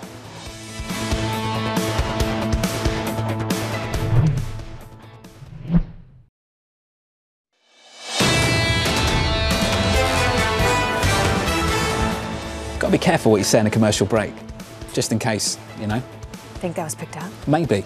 Equities right now on the S&P, negative 1/3%. On the Nasdaq 100, we're down by about 0.6%. Just a little bit softer here. Off the back of 5 days of gains on the Nasdaq 100, another all-time high at a close on Friday. Into the bond market, 2-year, 10-year, 30-year. Yields look a little something like this in treasuries. 2-year yield right now higher by 3 basis points, 461.90. A 10-year up by 3 basis points, 422.96. Just want to finish on foreign exchange and just have a look at dollar yen, just very quickly. Dollar yen right now at about 151.31. We are negative there by not even 0.1%. So this is what verbal intervention buys you these days, which is not much at all. This is what the Vice Finance Minister for International Affairs had to say a little bit earlier on today. The current weakening of the yen is not in line with fundamentals, is clearly driven by speculation. We will take appropriate action against excessive fluctuations without ruling out any options. I always say verbal intervention, for it to be credible, needs to have some kind of policy thrust behind it. And I'm not sure, Lisa, what that is. The communication last week was pretty clear. They sort of pushed that rate over the finish line, but basically were dovish, all other things being equal. Pantheon Macro came out over the weekend and was talking about Japan's wage price spiral is still in its infancy. So they're still grappling with this question of how much inflation there is, even as they adopt a pretty dovish stance. It's something they're nervous about killing off. That's the big difference, and we've said this a million times, between the BOJ and the Federal Reserve. You've put this well, conditioned by circumstances. If there is anyone who's been conditioned by circumstances, it would be Japan. After decades of lost growth, decades of lost dynamism, they don't want to stymie that. Once in a generation opportunity to reset inflation expectations. Are they really going to come straight out the gate and start hiking by 50 basis points meeting after meeting? I think that we got the answer, which is the reason why the currency is responding in the way that it is. And so at what point, really, the question is, does the Japanese authorities really, when do they come out and they really fight back against the weakening that we've seen in the yen? That's the latest in Japan. Under surveillance this morning, a steady diet of Fed speak on tap this week. We'll hear from Bostic, Goolsbee, Cook, Waller and Daly ahead of remarks from Chairman Powell on Friday. On the data front, markets closed for Good Friday, but we'll still get personal income and spending data, as well as the Fed's preferred inflation gauge, the core PCE deflator. And I guess, Bramo, this whole week is going to build up to that moment. That's the one to watch on Friday morning. And people can trade that coming in on Sunday night or whenever they come back, because we'll all be off. But, here's the issue, that basically we're talking about a data-independent Fed. They say they're data dependent, and yet the hotter than expected inflation reads don't seem to really materially affect them. So this raises this question about what these data points are really going to mean to markets. Of course, we already know what this is going to look like because Jay Powell said so. But I'm just going forward. How does the balance of risks shift based on the recent pivot in communication? I mentioned in the previous hour, I think a speech to watch a little bit later is maybe Governor Cook of the Federal Reserve. Just the title of that seems to be dual mandate. I'm interested in that. If the dual mandate comes into conflict, which one are they going to have a bias towards? Based on what I heard from Chairman Powell last week, the bias at the moment seems to be to prevent weakness in the labour market. And if we get any, they're going to respond. That's what he said. Basically, that would be a reason to move. And that was new. He hadn't said that before. It's notable. This comes at a time that inflation is still higher than a lot of people would like to see. Torsten Slok just putting out a piece talking about how wage inflation is still sticky around 5% in the United States, looking at New York Fed data. Not necessarily pointing to that clear, immaculate disinflation. Let's get you a mover. I want to have a look at shares of United, slightly lower on the heels of reporting from Bloomberg that the FAA is weighing measures to curb growth at the airline following a string of safety incidents. Such measures could include preventing United from adding new routes and preventing the airline from flying paying customers on newly delivered aircraft. United declining to comment on the potential restrictions. AMH, we're lower by almost 4%. And you have to think, if this is going to be a clampdown then on growth, what does that mean for, I know, Lisa, you're thinking of it because you're trying to book up all your holiday travel. What does this mean for prices? If their routes are being clawed back, if they cannot expand growth, and we're going into peak summer travel? It's not my airline, so, they can go fish. We know your airline. No, I'm kidding. I'm not going to mention your airline. You want me to mention your airline? No, I won't mention your airline. There's a chain effect, though. If prices go up on one airline, it's going to impact them all. What's interesting about this story is we've been looking at the issues that we've seen with Boeing over the last few months, and we've been trying to work out who's ultimately responsible, not for that single incident with Alaska Air, but more broadly, the responsibility of the airline, the responsibility of the plane maker. And what we're seeing in this instance is some of the issues happening at the moment. On this front, there's going to be an investigation about it, potentially, is going to be down to the airline. It comes also at a time where we're still trying to work through what the consequences of the pandemic era really are. And one of them has been a loss of a lot of seasoned professionals in certain service industries, in particular the airlines. And we think about all of the layoffs and all the attrition, how much talent was lost during that period. And we talk about that with the Boeing factory. I wonder how much that's true for some of the airlines as well, which is rather petrifying for people who fly a lot and want to be sure that their panels aren't going to come flying off. Big time. Every time we've done a segment with Boeing, I've done like a warning. Turn the volume down if you're going to fly a little bit later. That's the latest on United. Their stock is down by close to 4%. Here's the latest on Apple, Google and Meta. Under investigation, the European Union announcing probes into the firms under the bloc's Digital Markets Act that could lead to the tech giants facing fines of up to 10% of global revenue. The EU's antitrust chief saying, quote, "We suspect that these suggested solutions put forward by the three companies do not fully comply with the Digital Markets Act."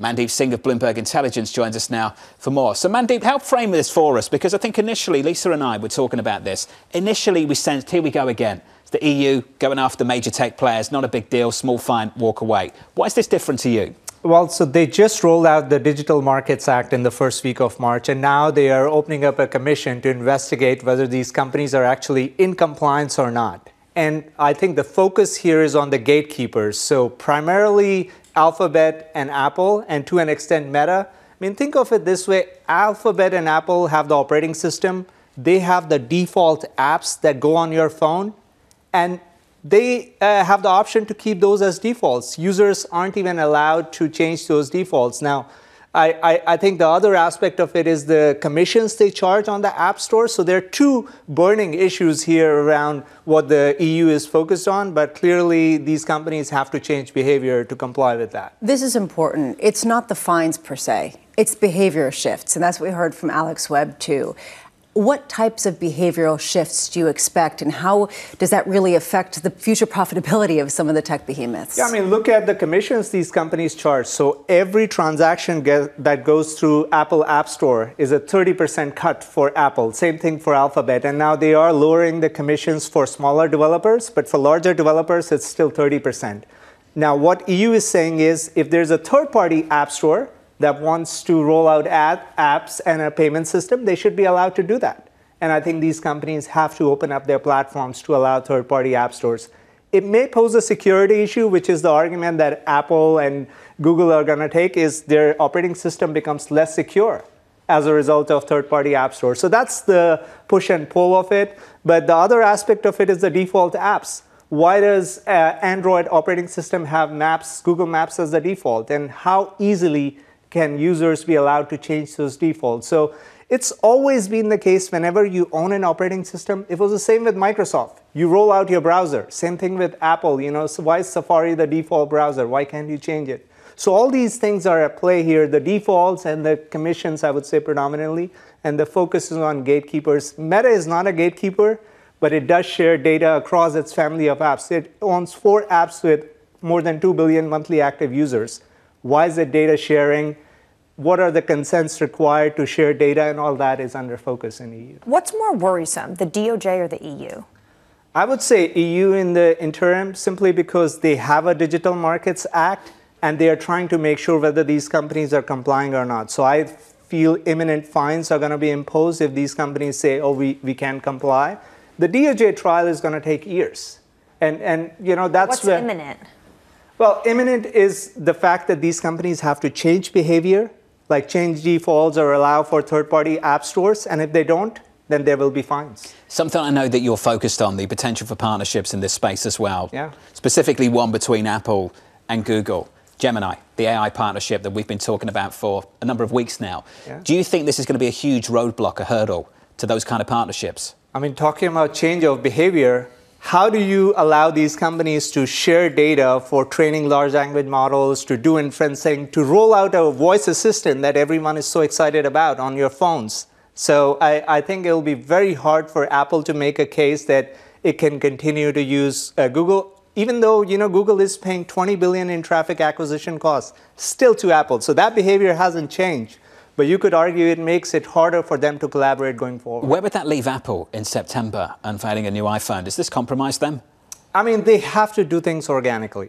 There's no doubt that Apple has to invest in developing its own large language model. It has to implement AI and voice assistant, leverage Siri more and more in inferencing side of things, and they are behind. So I think the fact that they were looking to use Google probably is now seen somewhat of a setback, given all the scrutiny that regulators have. There's a larger issue here, and it's something we were talking about with Alex, this question of whether this whole action from the European Union disproportionately affects Apple simply because of the other baggage that's currently affecting Apple. More than, say, Google, even though those shares are down around the similar 0.6% pre-market trading. Is that your sense, that this is just sort of a 1, 2, 3, 4, 5 punch for Apple that makes it difficult for them? I think with Apple, the scrutiny is really around their App Store commissions. With Google, they are involved in pretty much everything that EU is raising, whether it's your App Store commissions or your default apps or your ad tech systems. So I think Google is probably affected more. And look, they have 30% revenue coming from just these services that they're rolling out in the EU. Apple is more hardware-centric. Yes, they have services bucket, but it's still relatively small compared to a Google or Meta. I've got no idea where this is going, and this is really a question. Does this feel like end of empire type stuff to you for some of these big names? That maybe they're not going to be the big winners of the next big wave of technology? Well, their ability to do acquisitions is being reined in. Their ability to tie things together, whether it's the bundling aspect of it, that's being reined in. So clearly, I think if you're a hardware maker and you want to vertically integrate, you're not going to be able to do that very, carefully as you were able to do that before with Apple. Apple's value proposition is all vertical integration. Now I think it's going to be very hard for somebody to vertically integrate and not open up the platform, because that's what regulators are focused on. To John's point earlier about AI, end of empire type stuff, there was new research out that when you look at top talent when it comes to AI, it's all coming from China. They're overtaking the United States. Are they the big winners when you see the EU and the US going after, their Western champions? Probably not, because when it comes to large language models specifically, they don't have the data. So one of the things going for the US-based companies is they have the data when it comes to training large language models, the likes of Meta. There's a reason why EU is going after all these companies for data sharing, because this data is so valuable that they have harnessed, and now it's going to be used even going forward with large language models. I don't think China has that data. Yes, the domestic data is there, but they can't roll out their large language models outside of the region. Should Sam Altman buy Nokia and we'll go back a couple of decades and do the phone business again? What do you think? I think just throwing it out there. It's probably too far of a stretch. He's got other things that he could do, with all the funding he's getting. Probably. Mandeep, thank you. Mandeep Singh of Bloomberg Intelligence. You never know, Bramo. You never know.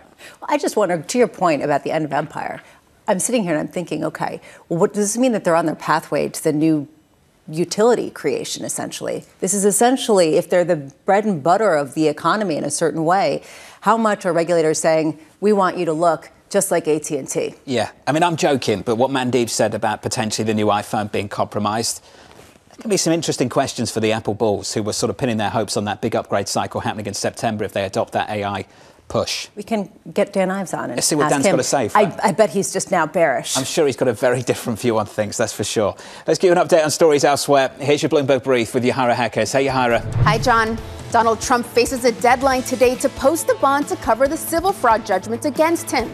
If Trump can't pony up roughly $500 million, New York's Attorney General could start the process of seizing the former president's assets. Trump is also set to appear in a Manhattan court today in a bid to dismiss charges related to his hush money case.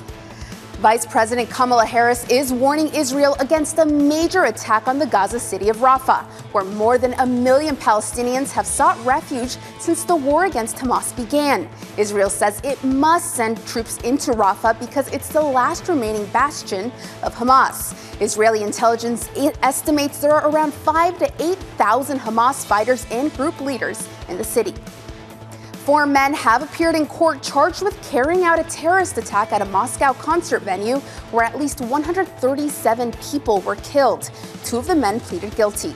Islamic State has claimed responsibility for Friday's attack as Russian officials continue to suggest a Ukrainian role in the massacre, a claim Kyiv denies.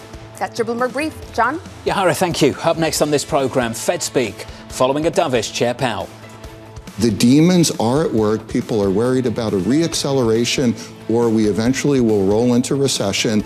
They're waiting for a better buying opportunity. That conversation up next. Bob Michael of JP Morgan Asset Management says he feels great. He feels really good. Sort of hasn't been this bullish since the mid-2000s. Not alone. From New York, this is Bloomberg.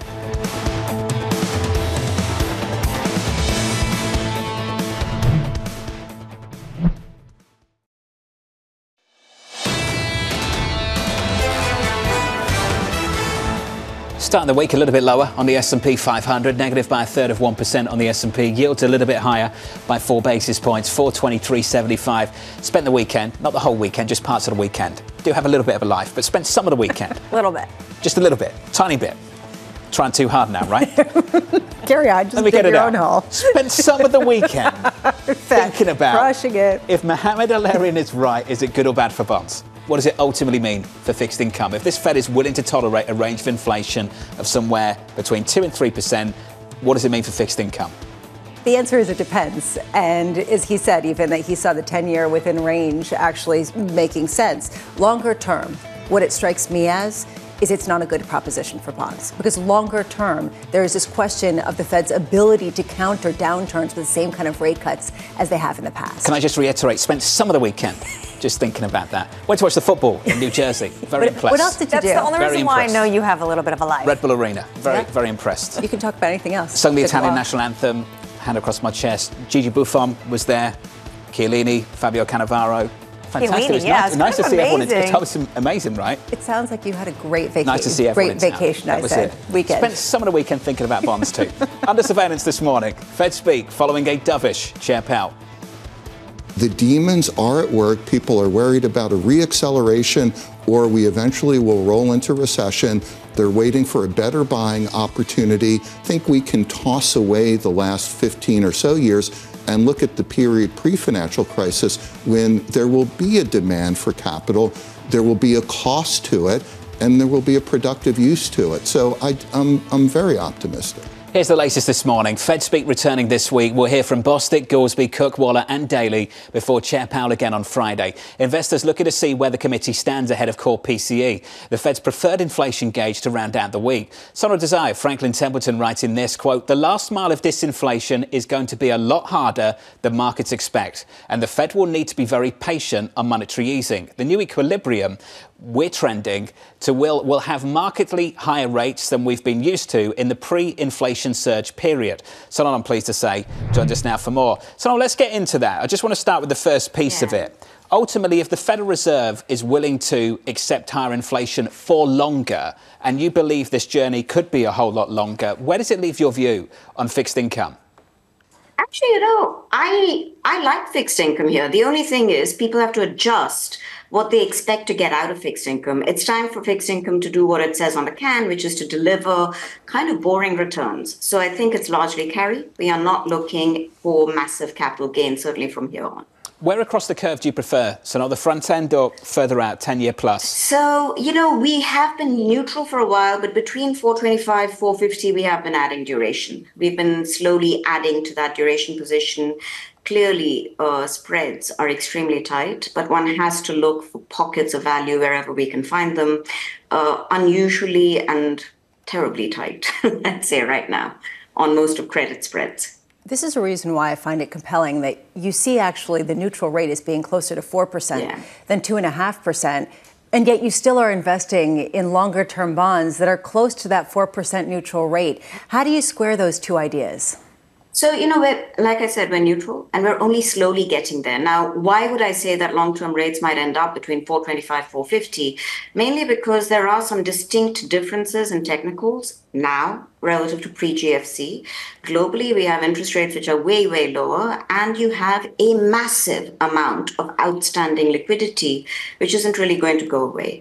The Fed is talking about sitting on a balance sheet which is far larger than it used to. It continues to actually, if it decides to ease off on balance sheet tightening sooner than bring that balance sheet back to something like 4 trillion, say, so you've got an extra couple of trillion to support. If the Fed decides not to start that process of runoff of the balance sheet runoff, for want of a better word, at that stage, the Fed actually continues to be a player in the bond market. So I think you've got additional sources of demand, and that's why you look at the all-in yield and recognize that you're not really going to get fair value, which I would say is probably closer to 5 or above 5. This is kind of shocking to me because pretty much every investor who's come on this show says longer term there could be risks, whether this is a mid-2000s or a mid-1990s type of scenario. But in the near term, there's no reason not to buy. It is a risk-on environment across asset classes. Is there a medium-term risk to this about exuberance or some other consequence? The medium-term risk is going to come from the fiscal side. I think that issuance is a wild card. Neither the Democrats or the Republicans, essentially nobody, no politician has a desire to reduce the fiscal deficit. Longer term, that's something which we are going to be watching extremely carefully, especially if it appears that inflation really comes down even slower than I think it'll come down. I'm not anticipating a reacceleration. If we got anything like that, I think that's a very significant risk. I love this take from Drew Mattis of MetLife this morning. Just writes in, Sonal, I want to share this quote with you. The ability of the Fed to manage inflation above 2% assumes a level of control and understanding of inflation that they do not possess. It's called hubris, and it doesn't tend to end well. Can you talk to me about your understanding of inflation and whether you think they possess an understanding of inflation that would allow them to control inflation somewhere between 2 and 3%? So, here's the thing. I'm an economist, and I think that a certain degree of being humble is necessary. None of us get it, right? None of us completely understand this. What my baseline has been for a while is that it's not purely monetary. It is fiscal and monetary. The move from 9 to around 4 was always about the low-hanging fruit and the supply chains that Powell often alludes to. But, 4 to 2 is also a function of things like wages, of the fact that financial conditions are so easy that people feel comfortable continuing to go out and spend. And you have consumer demand, which is pretty robust. And that's why maintaining between 2 and 4 without that reacceleration certainly is a risky proposition. And that's why I think that the Fed is going to be a bit more prudent, I would hope it is, and only start easing much later in the year than the June that markets are currently pricing. So now I'm looking at the price of oil going up steadily. We're now north of $85 on Brent. How concerned are you about supply shocks and that impact on inflation? So supply shocks are just an added variable. It is 85, and with what's going on in the Middle East, certainly, and of course the always background of Russia and Ukraine, you could get an additional supply shock effect coming from oil. But historically, those have been somewhat more temporary, right? Unless they stick around for long enough to get us to second round effects. I'd say that if we got a sustained shock to oil, we'd get into a very difficult situation because that does have negative impact on demand as well. So you get a growth shock together with an inflation shock at that point. And that is a pretty ugly environment. So now this feels like a little bit of a change for you. Can I just finish there? Yeah. Typically, you're going against the grain. Do you feel like the market has moved in your direction?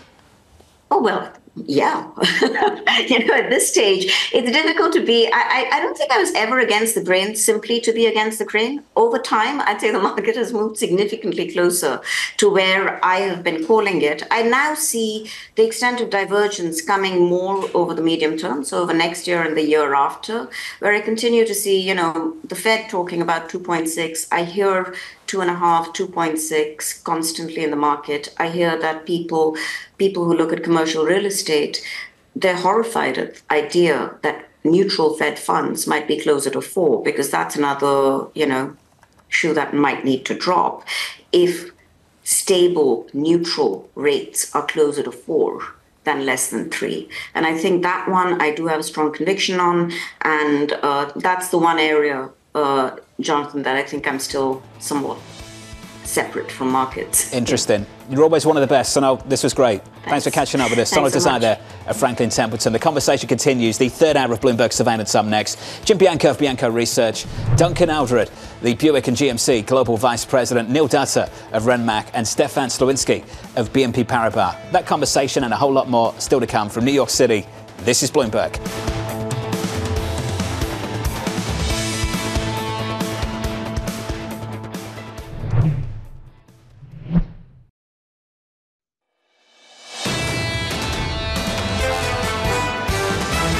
I feel great because I feel post-financial crisis, we've sort of been in a la-la land. What's been winning has continued to win and win, and that's been a great environment for passive investment. Although valuations are high, they could go higher. Stocks are increasingly priced for perfection. It's very difficult to think of not owning U.S. equity risk. The momentum factor is very strong right now. This is Bloomberg Surveillance with Jonathan Ferro, Lisa Abramowicz, and Annmarie Hordern. This is like torture for equity market bears, isn't it? It really is. Just every single hour, Bob Michael at JP Morgan, I feel great. Just have bull on. He was bearish a year ago. Let's be clear about that. This is a big change for Bob. Now, the bearishness is just not being bullish enough. I mean, that's basically what bearish means. And we see upgrade after upgrade on Wall Street as everyone reassesses what the pivot from the Fed actually means. New upgrade, Lisa. Let's talk about it. Oppenheimer raising the S&P 500 year-end target to 5,500. I think that might be John Stolfus. If it is John was at 5,200 before, and you talked to him about upgrading his target, and potentially here we are. Yeah, I mean, basically he didn't want to get ahead of himself, but he said, I'm going to revise things and maybe I will. I mean, it's not that much upside left from here to get there. I mean, as we heard from Ed Yardeni, it didn't take long before we got to, we could get to 5,400, his goal, by the end of this week. Big headline coming from Boeing. Let's move to the stock. Let's get Boeing up on the screen if we can in the pre-market. This just coming in. Boeing's Dave Calhoun announces his intent to step down as a CEO. That just crossing the Bloomberg right now. The stock is higher in the pre-market by 2.5%. The Boeing CEO, Dave Calhoun, announcing his intent to step down, Lisa, as CEO. And everyone's saying, what took so long? Because essentially everyone was wondering why he was still there after all of the mishaps, and the idea that this is a cultural problem that doesn't yet have seen bottom. And that, I think, is really now a question of, okay, who comes in? And what's sort of the cleaning house effort that they're going to? This is also taking place, remember, as the board is doing almost a listening tour, going around the country, talking to airline executives. We also note from this is that the chairman of the board is also resigning and will leave the board at Boeing's annual meeting in May. So there's a number of people in this announcement that are going to be moving at the very top level of Boeing, Jonathan. The CEO saying he's been considering the transition for some time now. The CEO referring to the Alaska Airlines flight 1282 as a watershed moment. I remember the conversations we had immediately after this, Lisa, and we were on air. And we were talking about how long it would take for this plane to get back in the sky. And some analysts on the south side were talking like weeks. Then Brooke Sutherland came on at Bloomberg Opinion. And Brooke was the first to say there's a cultural issue at play here that might need to be addressed, that runs a whole lot deeper than just a one-off incident. And these are the kind of changes that I think Brooke at the time was pointing towards. And she was talking about how institutionally, since 2019, they've really seen them manifest with an even greater manifestation since the pandemic. A lot of questions remain. Who replaces some of these officials? How do they change the culture? Have they identified all of the problems and what led to that? It still is an open question. Remember documents missing that the federal authorities were looking for? I mean, it raises this question of how do you get to a place where you can grow again and not just put out fires? So if you're just joining us, there's so many different headlines here. It's hard to know where to start and when to finish. So a lot of changes at Boeing. The CEO issuing a message to employees announcing his intent to step down as CEO. This is Dave Calhoun. Basically, Calhoun is going to have this year as his last year as the CEO, saying he's been considering the transition for some time, but ultimately the Alaska Airlines flight was a watershed moment for the company. And then, Lisa, a whole host of changes around this as well, including the new chair Yeah, we're looking at Steve Mollenkopf as the new chair, previously of Qualcomm, which is kind of interesting, also announcing that Stephanie Pope was named the commercial airplane CEO. Very curious to see how this sort of indicates their effort at transformation, right? I mean, this is really going to be key as we parse through it. We'll get more details coming up. We must still respond to the Alaska Air accident with humility. The message coming from Dave Calhoun right now must include a commitment to safety and to quality. Their stock is up in the pre-market by something like 2%. We'll come back to that in just a moment. Equity futures on the S&P 500, just to reset for you.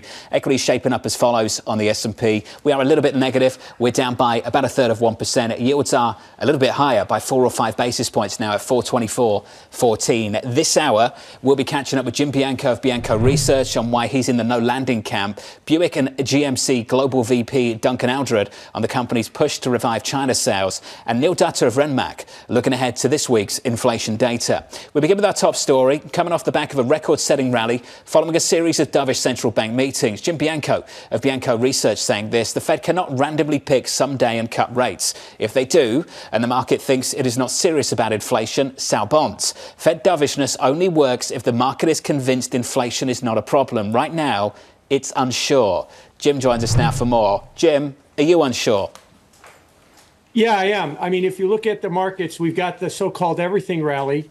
Except one thing has not been rallying with the everything rally, and that's been the bond market. It has been kind of meandering unchanged, especially if you go back to before the Fed meeting.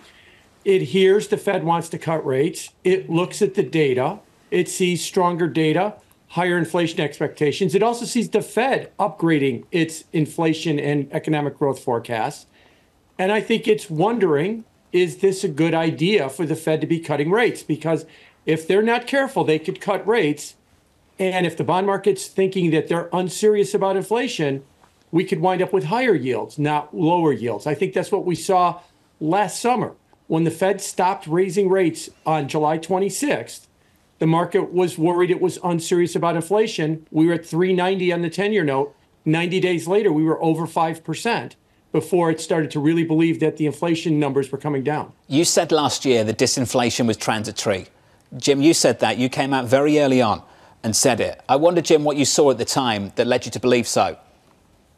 Just looking at the data, you're right. I mean, I was looking at headline CPI, and it has bottomed June of 2023 at 3%. And if you look at the data going forward from here, especially the March data should be very strong. And you're probably not going to be below 3% until the fall, if not the earliest, unless price of crude oil collapses down to $50. Then you'll get there. But short of that, you're not going to be below 3%. And what I saw was just that the housing data was staying stickier than everybody thought. The wage data was staying stickier than everybody thought. And in oil and energy prices, which matters for headline CPI, was also not really declining to the extreme that everybody wants. And I think that's still the case as we move forward. When is it going to be something that the bond market wakes up to? Because right now it hasn't been a material sell-off. And frankly, bonds have handled this pretty well. Yeah, they've handled it well, over the last couple of weeks, which I've said it's been unsure. But of course, the 10-year yield started the year at 388, so it's up about 40 basis points for the year as we end the first quarter.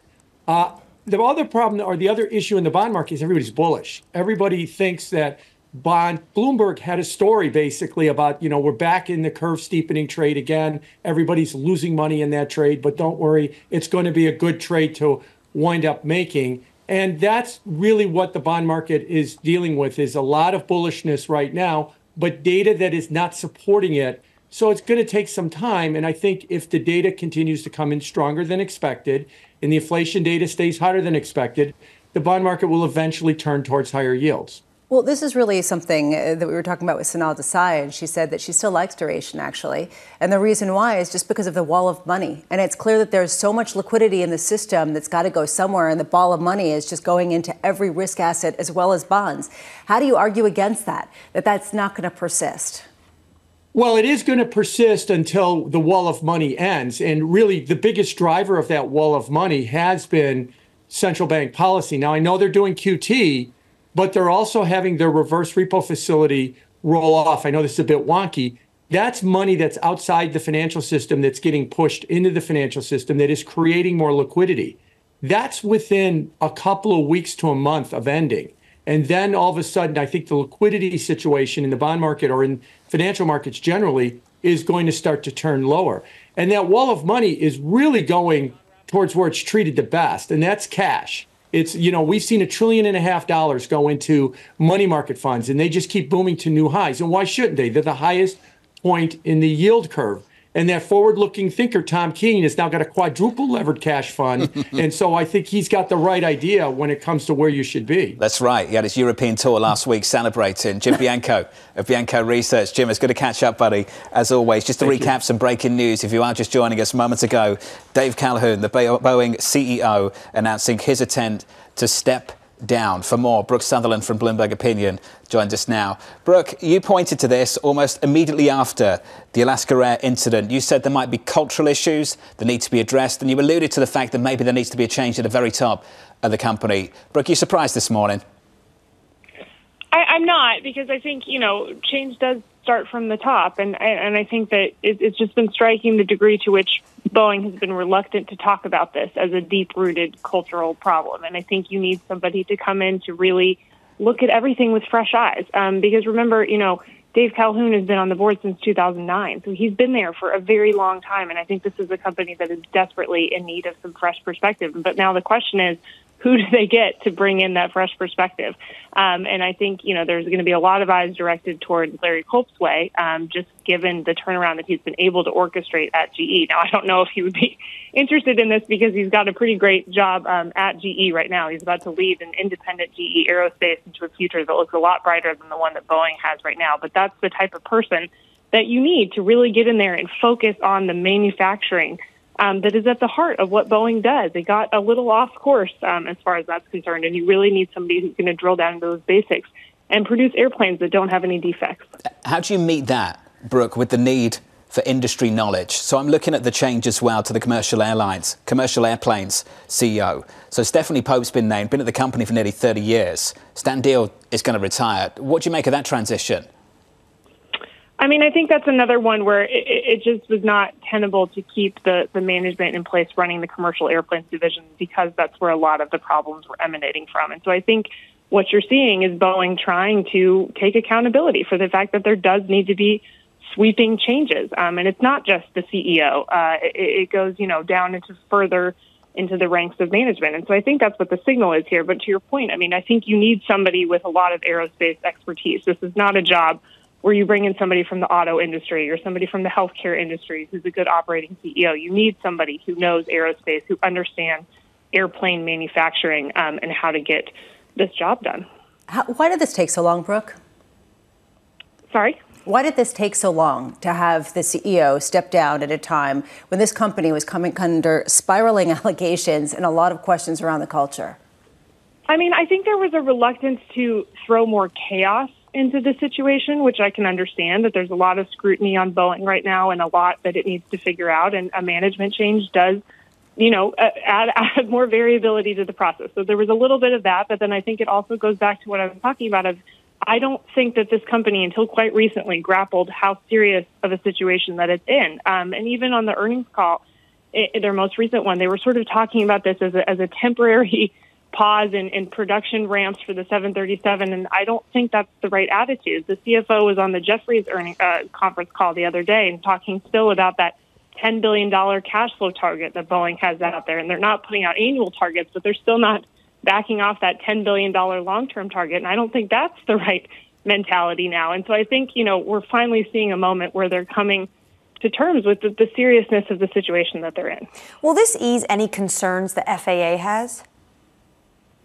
I would think that the FAA had to have been apprised of what's happening here. And, certainly they're going to be looking for somebody who will pay attention to all the manufacturing detail. I would think that, Boeing would be in close talks with the regulator in terms of what the go-forward plan looks like. And you want to bring somebody in who has that aerospace manufacturing expertise. So I don't think the FAA is going to be happy with, a surprise outsider with no expertise in this industry. Brooke, the investigations are ongoing, and I just wonder, and this is a difficult question to give a direct answer to, so forgive me for asking it, but I'm just thinking out loud.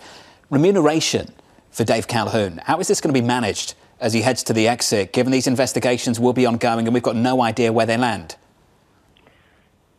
Yes. I mean, I don't know the exact answer to that. It'll be interesting to see, once we get the proxy filings and the terms of his retirement package to see what that looks like. But I will say, I mean, they didn't. Dennis Muhlenberg also stepped down, and there's certainly a history here for how this gets managed with outgoing executives. Brooke, appreciate your time this morning. For reaction to this, Brooke Sutherland there of Bloomberg Opinion. Dave Calhoun announcing his intent to step down as CEO of Boeing. Boeing's stock this morning higher by 2.3%. Up next on this programme, US automakers facing tough competition in China. What you've seen from China is 3 years ago, net import-export on vehicles was zero. It was about zero. Last year, it was about 5 million net exports. So they've become a big player on the global stage very quickly. It's really quite amazing. That conversation up next.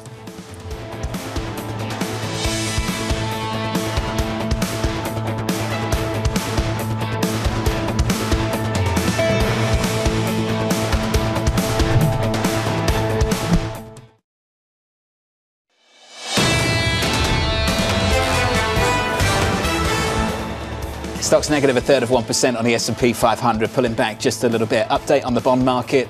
Treasury yields higher by 3 or 4 basis points. Under surveillance this morning, US automakers facing tough competition in China.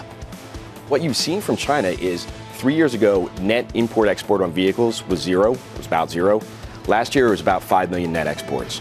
So they've become a big player on the global stage very quickly. It's really quite amazing. If you're Xi and you're sitting there trying to drive your economy, you're pushing the auto industry. It's your biggest employment base. It's your biggest sort of position of national pride, industrial manufacturing base. So they have a real position here to drive forward the industry. Here's the latest this morning. US automakers aiming to retain or regain footing in China as consumers in the world's biggest car market increasingly opt for domestic brands. GM in particular seeing a shift. Its US sales outpacing China last year for the first time since 2009. Joining us now is Duncan Aldred, the Global Vice President of Buick and GMC at General Motors. Duncan, good morning to you, sir. Good morning. We have to begin in China. I want to talk about what's happening there, what's behind the slowdown. What's your read on what is developing there and the things picking up as we kick off 24? Well, China remains a really critical market in automotive. It's the biggest market in the world. It's about 50% bigger than the US vehicle market. And General Motors have enjoyed great success over a long period of time. And Buick in particular has been General Motors' lead brand there. We're still delivering over 500,000 vehicle sales per year there, and it really does remain a critical market for us. What does the consumer want? Do you see a shift to domestic brands? What are you up against? Clearly, the situation has changed. Domestic brands have become a lot stronger, but Buick does remain strong there. And increasingly, people are moving towards hybrids, EVs, and increasing technology. How difficult is it, though, on the price war kind of front, to really compete and also make a profit? Well, the price sensitivity over there is great. And again, there's about 250 brands on sale in China. There's about 50 here in the US. So you can imagine the competitive situation is very difficult. However, Buick remains very, very strong. We've got the great lineup, the lineup that we sell here in the United States, increasingly introducing EVs and PHEVs as well, hybrid electric vehicles. And again, we feel well placed to compete going forward. When you talk about here, I am wondering whether that's also been a challenge just because the electric vehicle demand hasn't been as great. There was a recent report in Cox Automotive that Buick inventory levels in particular so far this year have been a lot higher than other types of cars, even within General Motors.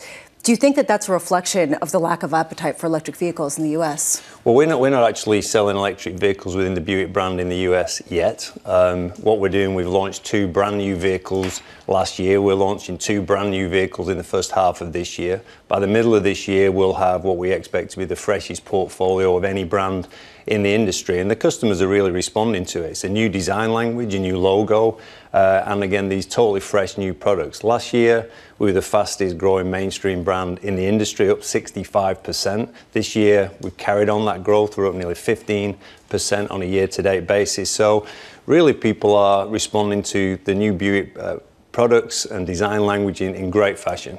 When you look at the China strategy, though, and to Lisa's point about this price war, I mean, BYD once again over this weekend is cutting prices. If you're going to go after the luxury market, do you need to cut some of the lower end vehicles you're selling in China? Well, what we've got in China is, again, a really broad portfolio of vehicles, PHEVs on the way, EVs already in the market, and of course the traditional combustion engine vehicles. Where we've been particularly strong and leading the market for Buick is in the people carrier space, so the minivan space. Now, this is a different minivan than we know here in the US. It's a very luxurious vehicle. The Buick GL8 has led that segment and continues to be an absolute leader in that space. And again, there's a lot more to come in product development going forward. When you look at appetite for these bigger cars, is there more appetite in China for bigger cars? Because I know in the United States, that's why you came out with the Hummer EV, because there is this growing appetite to make sure, even if you're going to be electric, you can have an SUV. Well, our electric strategy here for GMC in the US started with Hummer, first of all, in truck format. Now we've introduced it in SUV format as well. Every month, the sales are better than the last month as our production continues to rise. And it really is an outstanding vehicle. We talk about potential slowdown, but the Hummer EV absolutely is ramping up. It's not slowing down. It is the world's first super truck. It is unique. It does go 0 to 60 in 3 seconds. It does basically everything you could want it to do.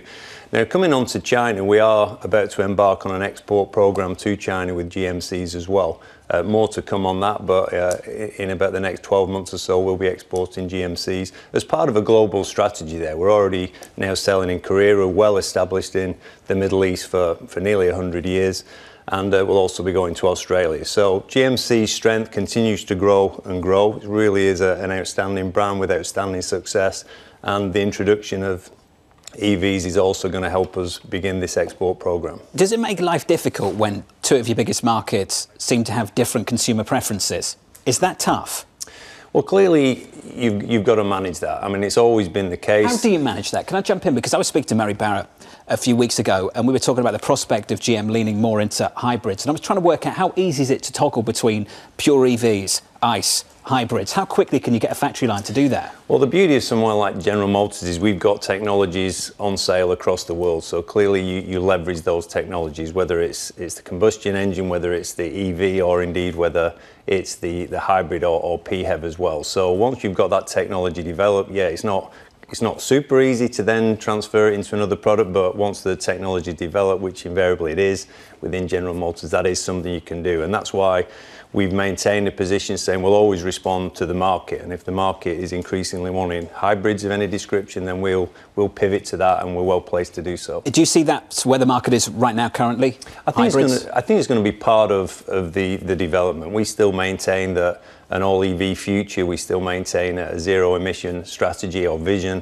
is what we want to achieve, but I think hybrids will be part of that journey to get there. I'm always interested by the zero-emissions climate push as well. When I hear about the electric, the EV Hummer, I've got to ask you this question. I ask it out loud all the time. How on earth is that good for the environment? I've seen the size of these things. They are massive.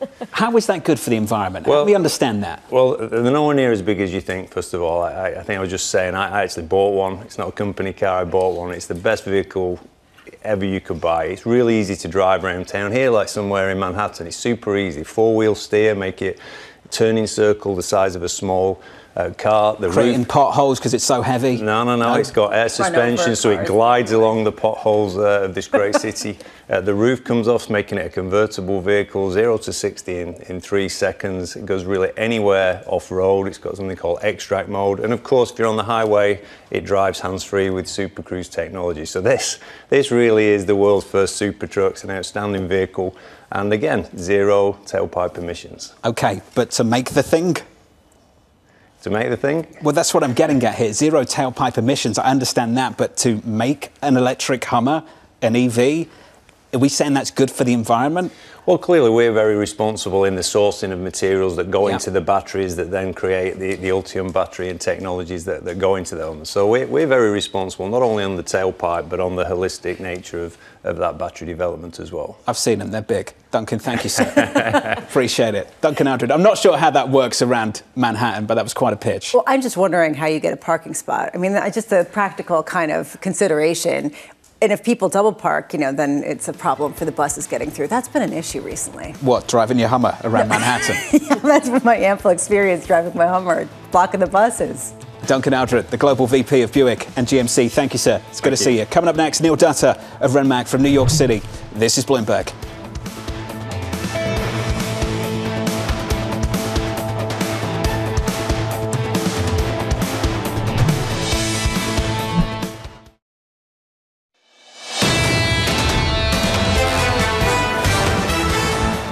Stock softer here by a third of 1% on the S&P. Bramo converted. Electric Hummer. Oh, yeah, totally. Around Manhattan. Oh, yeah, I found a couple of parking spots. Nowhere. You know when they dig up the roads? You know they're digging up the roads? Yeah. 6th Avenue right now. 3rd Avenue, part of Park. I mean, seriously, just like on and on and on and on. They should just have a sign outside of Manhattan saying construction, under construction. Constant. Perpetual under construction. Constant. That's what it feels like. Then the roads are smooth for like 5 minutes. And you're going to write in and say it's the weather. Yes, I understand. Okay. Equities on the S&P, down a third of 1%. It doesn't mean it's good, does it? The NASDAQ, I'm just arguing with myself, down a half of 1%. It's that kind of morning, huh? You know, that sort of pro-New York vibe, you know. I'm pro-New York, but when it comes to any complaint about it, it's just sort of like, yeah, but we have to do this because of the weather. I'm a native New Yorker, and I will just say, self-deprecation is part of it. We all know that there should just be a big sign that says bump before Manhattan, that there should be a big sign that says potholes, beware. We're fully aware. It's okay. Sure. Also, John, you could just go underground and then you won't feel it. True, yeah. That's a good point. Really? That's a good point. That one? Let's get to the bond market. 2-year, 10-year, 30-year. Yields look like this morning, drifting higher, up by 3 basis points. 422.76, up 2 basis points on a 2-year, 461.26. I'm just saying, given how much we pay in taxes, you'd think that the roads were smoother. That's all I'm saying. You'd think that there wouldn't be signal malfunctions on the subway. Precisely. Exactly. All Lots of that stuff. Things. All of the above. Let's finish on foreign exchange. You can sort of interject with commentary about the city as we go along. The euro, 108.32. Under surveillance this morning, just finding out moments ago, this hour, Boeing announcing a series of leadership changes. President and CEO Dave Calhoun is set to step down at the end of this year. Stan Deal, the commercial airplanes president and CEO, is retiring effective today. The company saying Calhoun's move will stabilize the plane maker. The changes come after a series of mishaps and investigations, including a mid-air blowout aboard an Alaska Airlines flight earlier this year. The fact the stock is up, I think, speaks volumes, Lisa. We're up by almost 3%. You know, what Brooke Sutherland said was really telling, that they didn't understand the scope of how serious this was at the outset. Maybe this is the beginning of the recognition. This is massive for them, and they need a sea change culturally as well as just with respect to their safety protocol. These are the cultural issues that Brooke was talking about. Absolutely. The issue you hear time and time again when it comes to Boeing is that issues that are happening on the factory floor are not getting to the C-suite. And look at what you mentioned earlier, these documents that Congress was after. They actually cannot find these documents attached to potentially some of these issues they were trying to remedy. What's interesting, though, is he's stepping down the end of the year. So that says to me that they don't have a successor ready to go. This is going to take a few months. Do you believe that they can't find those documents? Not for me to say whether I believe or not. I'm just will say, though, the fact they can't speaks to the way this company's been managed over the years. That was diplomatic. Doesn't speak to it in a good way, right? Well, this is part of the problem. I mean, we don't even understand the scope of the problem, and there's not been any good news. I mean, really, has there been any sort of ray of sunshine that they've overhauled anything or they found something positive? No, every time we've covered this company, it's been more bad news. Every single time. Maybe this is a tipping point. The stock is up by something like 3%. And maybe for investors, what we heard in the last 30 minutes wasn't bad news. Maybe that was the first piece of good news. Apple, Google, Meta in the antitrust hot seat this morning. On the other side of the Atlantic, EU regulators announcing a full-blown investigation into whether the tech giants are complying with the Digital Markets Act. Apple and Google, in particular, under fire for allegedly monopolizing browser and search engine usage. Meta's subscription fees also in the crosshairs. The companies facing potentially hefty fines of up to 10% of global revenue, or up to 20% in the case of repeated breaches. Now, your response to this, Lisa, the same as mine initially this morning, which was like, here we go again in Europe. Then you speak to the experts. So Mandeep Singh, Bloomberg Intelligence, Alex Webb out of Bloomberg in London, both saying that maybe what we're hearing this morning, at least in the immediate term, could be bigger than what we heard last week from the DOJ. That's exactly what I was going to say. I was wrong. I absolutely had the wrong interpretation of the story when it came out, which was yet another suit. To me, there is a bigger question of how much is this the utilitization of big tech, Of the behemoths that control so much of the infrastructure that people use to communicate, how much is this regulators on both sides of the Atlantic saying, we want to have more control, and that's going to limit your profitability longer term? Mandeep also made the point that this could be imminent. They could be facing these fees imminently, while when it comes to the DOJ, this is going to take months or years. While when it comes to Europe, they're going to be cracking down immediately and potentially getting up to 10% of global revenue in terms of fines. Yeah, and just to pick up on what Lisa said a few times already in the last few hours, it's not just the fines, it's the potential behavioural changes as well that could be pushed through, and pretty soon. Bear in mind, we were looking for a new phone in September and maybe a partnership with Google's Gemini, and Mandeep Singh throwing a bit of cold water over that earlier on today. Hard to see how they could have data sharing if people are worried about the dominance of both companies. So what next for their phone? Can they compete really with Samsung, given the fact that they are, by all intents and purposes and by all reports, behind on the AI front? That's the latest on big tech. Let's push forward a little bit. More Fed speak on deck through today, kicking off with Goolsbee, Bostic and Cook.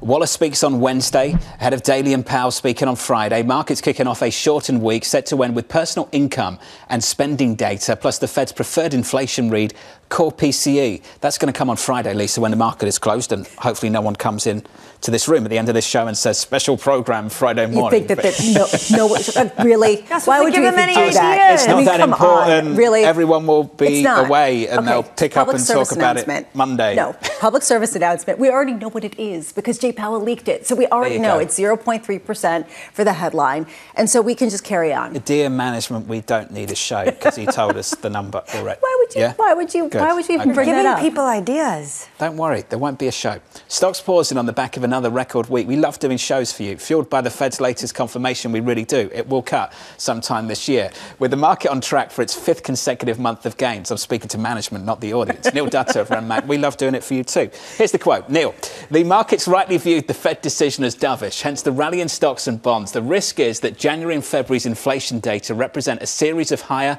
than expected inflation prints. Ultimately, Powell sees the stance of monetary policy as very restrictive.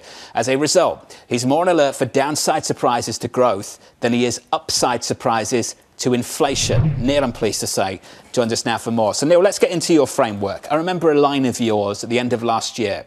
I remember you sent me a message and you said the labour market is no longer a reason to be hawkish. And I thought it was really important at the time because it wasn't just that the labour market was somehow weakening or deteriorating. It was that even with labour market strength, even with economic growth, that was no longer a reason per se to be hawkish. Neil, can you just walk us through how you're thinking about the economy with that in mind? Yeah, sure. Thanks, John, for having me on. Well, compensation growth equals inflation plus productivity. OK, and we know that compensation growth is moderating. There's a lot of focus, of course, on wages because that's the monthly data. But, remember that benefits are slowing a lot more rapidly than wages and salaries. And in theory, workers bargain over their entire compensation package. And when you look at quits are basically below where they were just before the pandemic. And it suggests that broad measures of compensation growth, like the employment cost index, will be somewhere in the vicinity of 3% by the end of the first quarter. Now, if you have 3% compensation growth, and we know that productivity is normalizing to around 1.5%, where's the inflation coming from? So if compensation is 3, maybe 3.5, and productivity is around 1.5, then you're at the Fed's underlying inflation objective of 2. So there's a lot of focus right now on things like goods prices, producer prices. As I mentioned last time I was on the program, Lisa's very focused on chocolate prices. Very. But there's limited pass-through from those things into core consumer prices. And I do think that the normalization of labor market conditions will take a lot of the pressure off of services, which are running, well above what they normally run above with respect to goods prices. Now, one take that we heard last week repeatedly, I think across the street, including from yourself, was that the Fed was embracing the supply-side narrative. Could you briefly describe that a little bit more broadly and help me understand, how do you set monetary policy when it's the supply side doing all the work? Well, I think first it's important to understand why the supply side looks better. I think that's primarily a function of normalization dynamics following the pandemic. So, this time last year, labor productivity growth was deeply negative, and now it's normalizing. That essentially raises the speed limit for the economy. So if you have stronger economic growth, as Powell mentioned. I mean, you could have stronger employment and economic growth without necessarily pushing inflation higher. And I think that's why it's important. It gives the Fed room to kind of recalibrate policy. But, I mean, that's why it's important. So productivity's up. That gives the Fed a little bit more space to ease, modestly if inflation's slowing more quickly. Neil, I'm having a hard time, and I'm having a hard time for a number of reasons, partly because it's very hard to find people who can really pose some sort of negative case.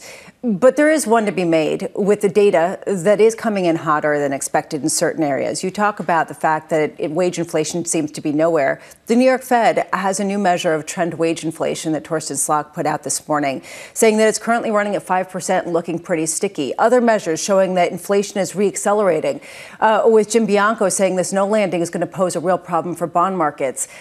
How do you dismiss those things out of turn and retain faith in the disinflation story?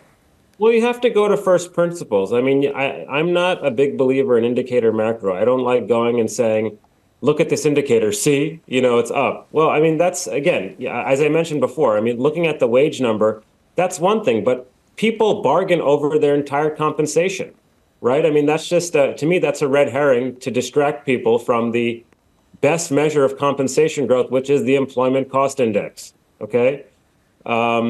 There's minimal pass-through from goods into core consumer prices. But as I mentioned, first principles. Where is the acceleration in household and corporate measures of inflation expectations? Where is this showing up in earnings calls? Where? I mean, Costco's talking about basically holding the line on prices. Walmart's talking about bringing their rollback back. So, I mean, if households expect inflation to basically be, those expectations have been coming down in the last few months. It would suggest that, the inflation upside surprises that we've seen in the realized data will be fleeting. Well, but I'd also point out, Lisa, that inflation data has been generally on the weaker side of the consensus overseas. Interesting. It would support the idea that I think the Fed is putting a lot of currency into, I think rightly, that residual seasonality is a big driver of why the inflation numbers looked a little bit worse in January and February. Then, Neil, if that's the case, do you reject this idea of a reacceleration of the economy in some sort of material way and a broadening out around the world and say that that's premature because there is more weakness under the hood and, frankly, challenges to certain businesses that don't have the pricing power that would suggest that the Fed was justified in cutting now? I think, to me, the strength of the economy, that's a reason to expect a ceiling on how many cuts the Fed can deliver. It's not a reason for the Fed not to cut at all. I think part of this is we're all very used to the Fed cutting a lot or not at all, because primarily it's, they're cutting aggressively to stop a recession from gaining hold, or they're already too late, and that's why you're in a recession, you have to cut a lot. What I'm talking about is just a recalibration of policy. It's difficult to see the Fed cutting 6-7 times because, as you mentioned, the economy's strong. But if inflation is falling, they can at least adjust policy a little bit to kind of reset the economy. This isn't a outright easing. It's just simply taking policy from significantly restrictive to maybe a little bit less restrictive. That's all. I mean, this isn't like a broad wholesale change. I think that's kind of the sort of thing that people are getting, I think, in my view, confused by. This isn't a wholesale change of policy. It's simply a recalibration of monetary conditions. Neil, I'd like to finish there because I think those words are really important. Just how bullish the reaction function of the Federal Reserve actually is, because many people ran away with the idea that it was super, super bullish. Neil, I just wonder how close we actually were to having a very different conversation. If that median dot had shifted from 3 cuts to 2, and it was very close to doing so, do you think the conversation would have been very different after the Fed meeting Wednesday? Not really, because what would have happened? My sense is that the the markets probably would have sold off a little bit. Certainly the expectation going into that meeting, John, was that, we were kind of gravitating. The risk was for 2 cuts instead of 3. And maybe if they penciled in 2, the markets would have taken that and sold off a little bit. You would have seen a modest tightening of financial conditions. But then guess what? Chair Powell would have come out, struck the same dovish tone, and then markets would have rallied. So I don't know. I think the big story is they're cutting. They're just not cutting as aggressively. I mean, the strong growth in the economy puts a ceiling under how many cuts they can do, and that's also in the dots. That's in the outlook for 25 and 26. Got it. Neil, great to catch up. Got to do it again soon. Neil Dutta there of Renmac on the latest in the economy and on the Federal Reserve as well, Bramo. Basically just aggressively bullish. I mean, but in a good way, right? I mean, he's gotten it right. At the same time, this is really the debate. Is there more disinflation than people realize? And if so, is the Fed cutting just a touch to be neutral? This is really the key debate, and people don't want to take them at their word. We'll get another piece of data on Friday morning. Equities right now on the S&P negative by 1/3%. Let's get you an update on stories elsewhere this morning. Here is your Bloomberg Brief with Yahira Hackers. Hey, Yahira. Hi, John. Former President Donald Trump faces a deadline today to post a bond to cover a roughly $500 million civil fraud judgment against him. Otherwise, New York State can start the process of seizing some of his assets, including real estate in Manhattan. Trump will also be in court today after being accused of falsifying business records to disguise hush money payments before the 2016 election. Treasury Secretary Janet Yellen is set to visit China next month for meetings with senior leaders, according to reporting from Politico. The trip follows Yellen's meetings in Beijing last July, which resulted in the formation of a working group with China, promising, quote, frank and substantive discussions on matters involving economic and financial policy. Goldman Sachs says the S&P could hit 6,000 this year. Strategists led by David Kostin are sticking with their year-end target of 5,200, but have a scenario in which tech mega caps could lead the index up another 15%. The S&P is up almost 10% this year and closed Friday above 5,230. That's already left many strategists' year-end forecasts in the dust. That's your Bloomberg Brief. John? Yahira, thank you. Up next on the program, Boeing CEO stepping down. We caused the problem, and we understand that. We instituted additional quality controls and inspections at Boeing and at our supplier. That conversation up next.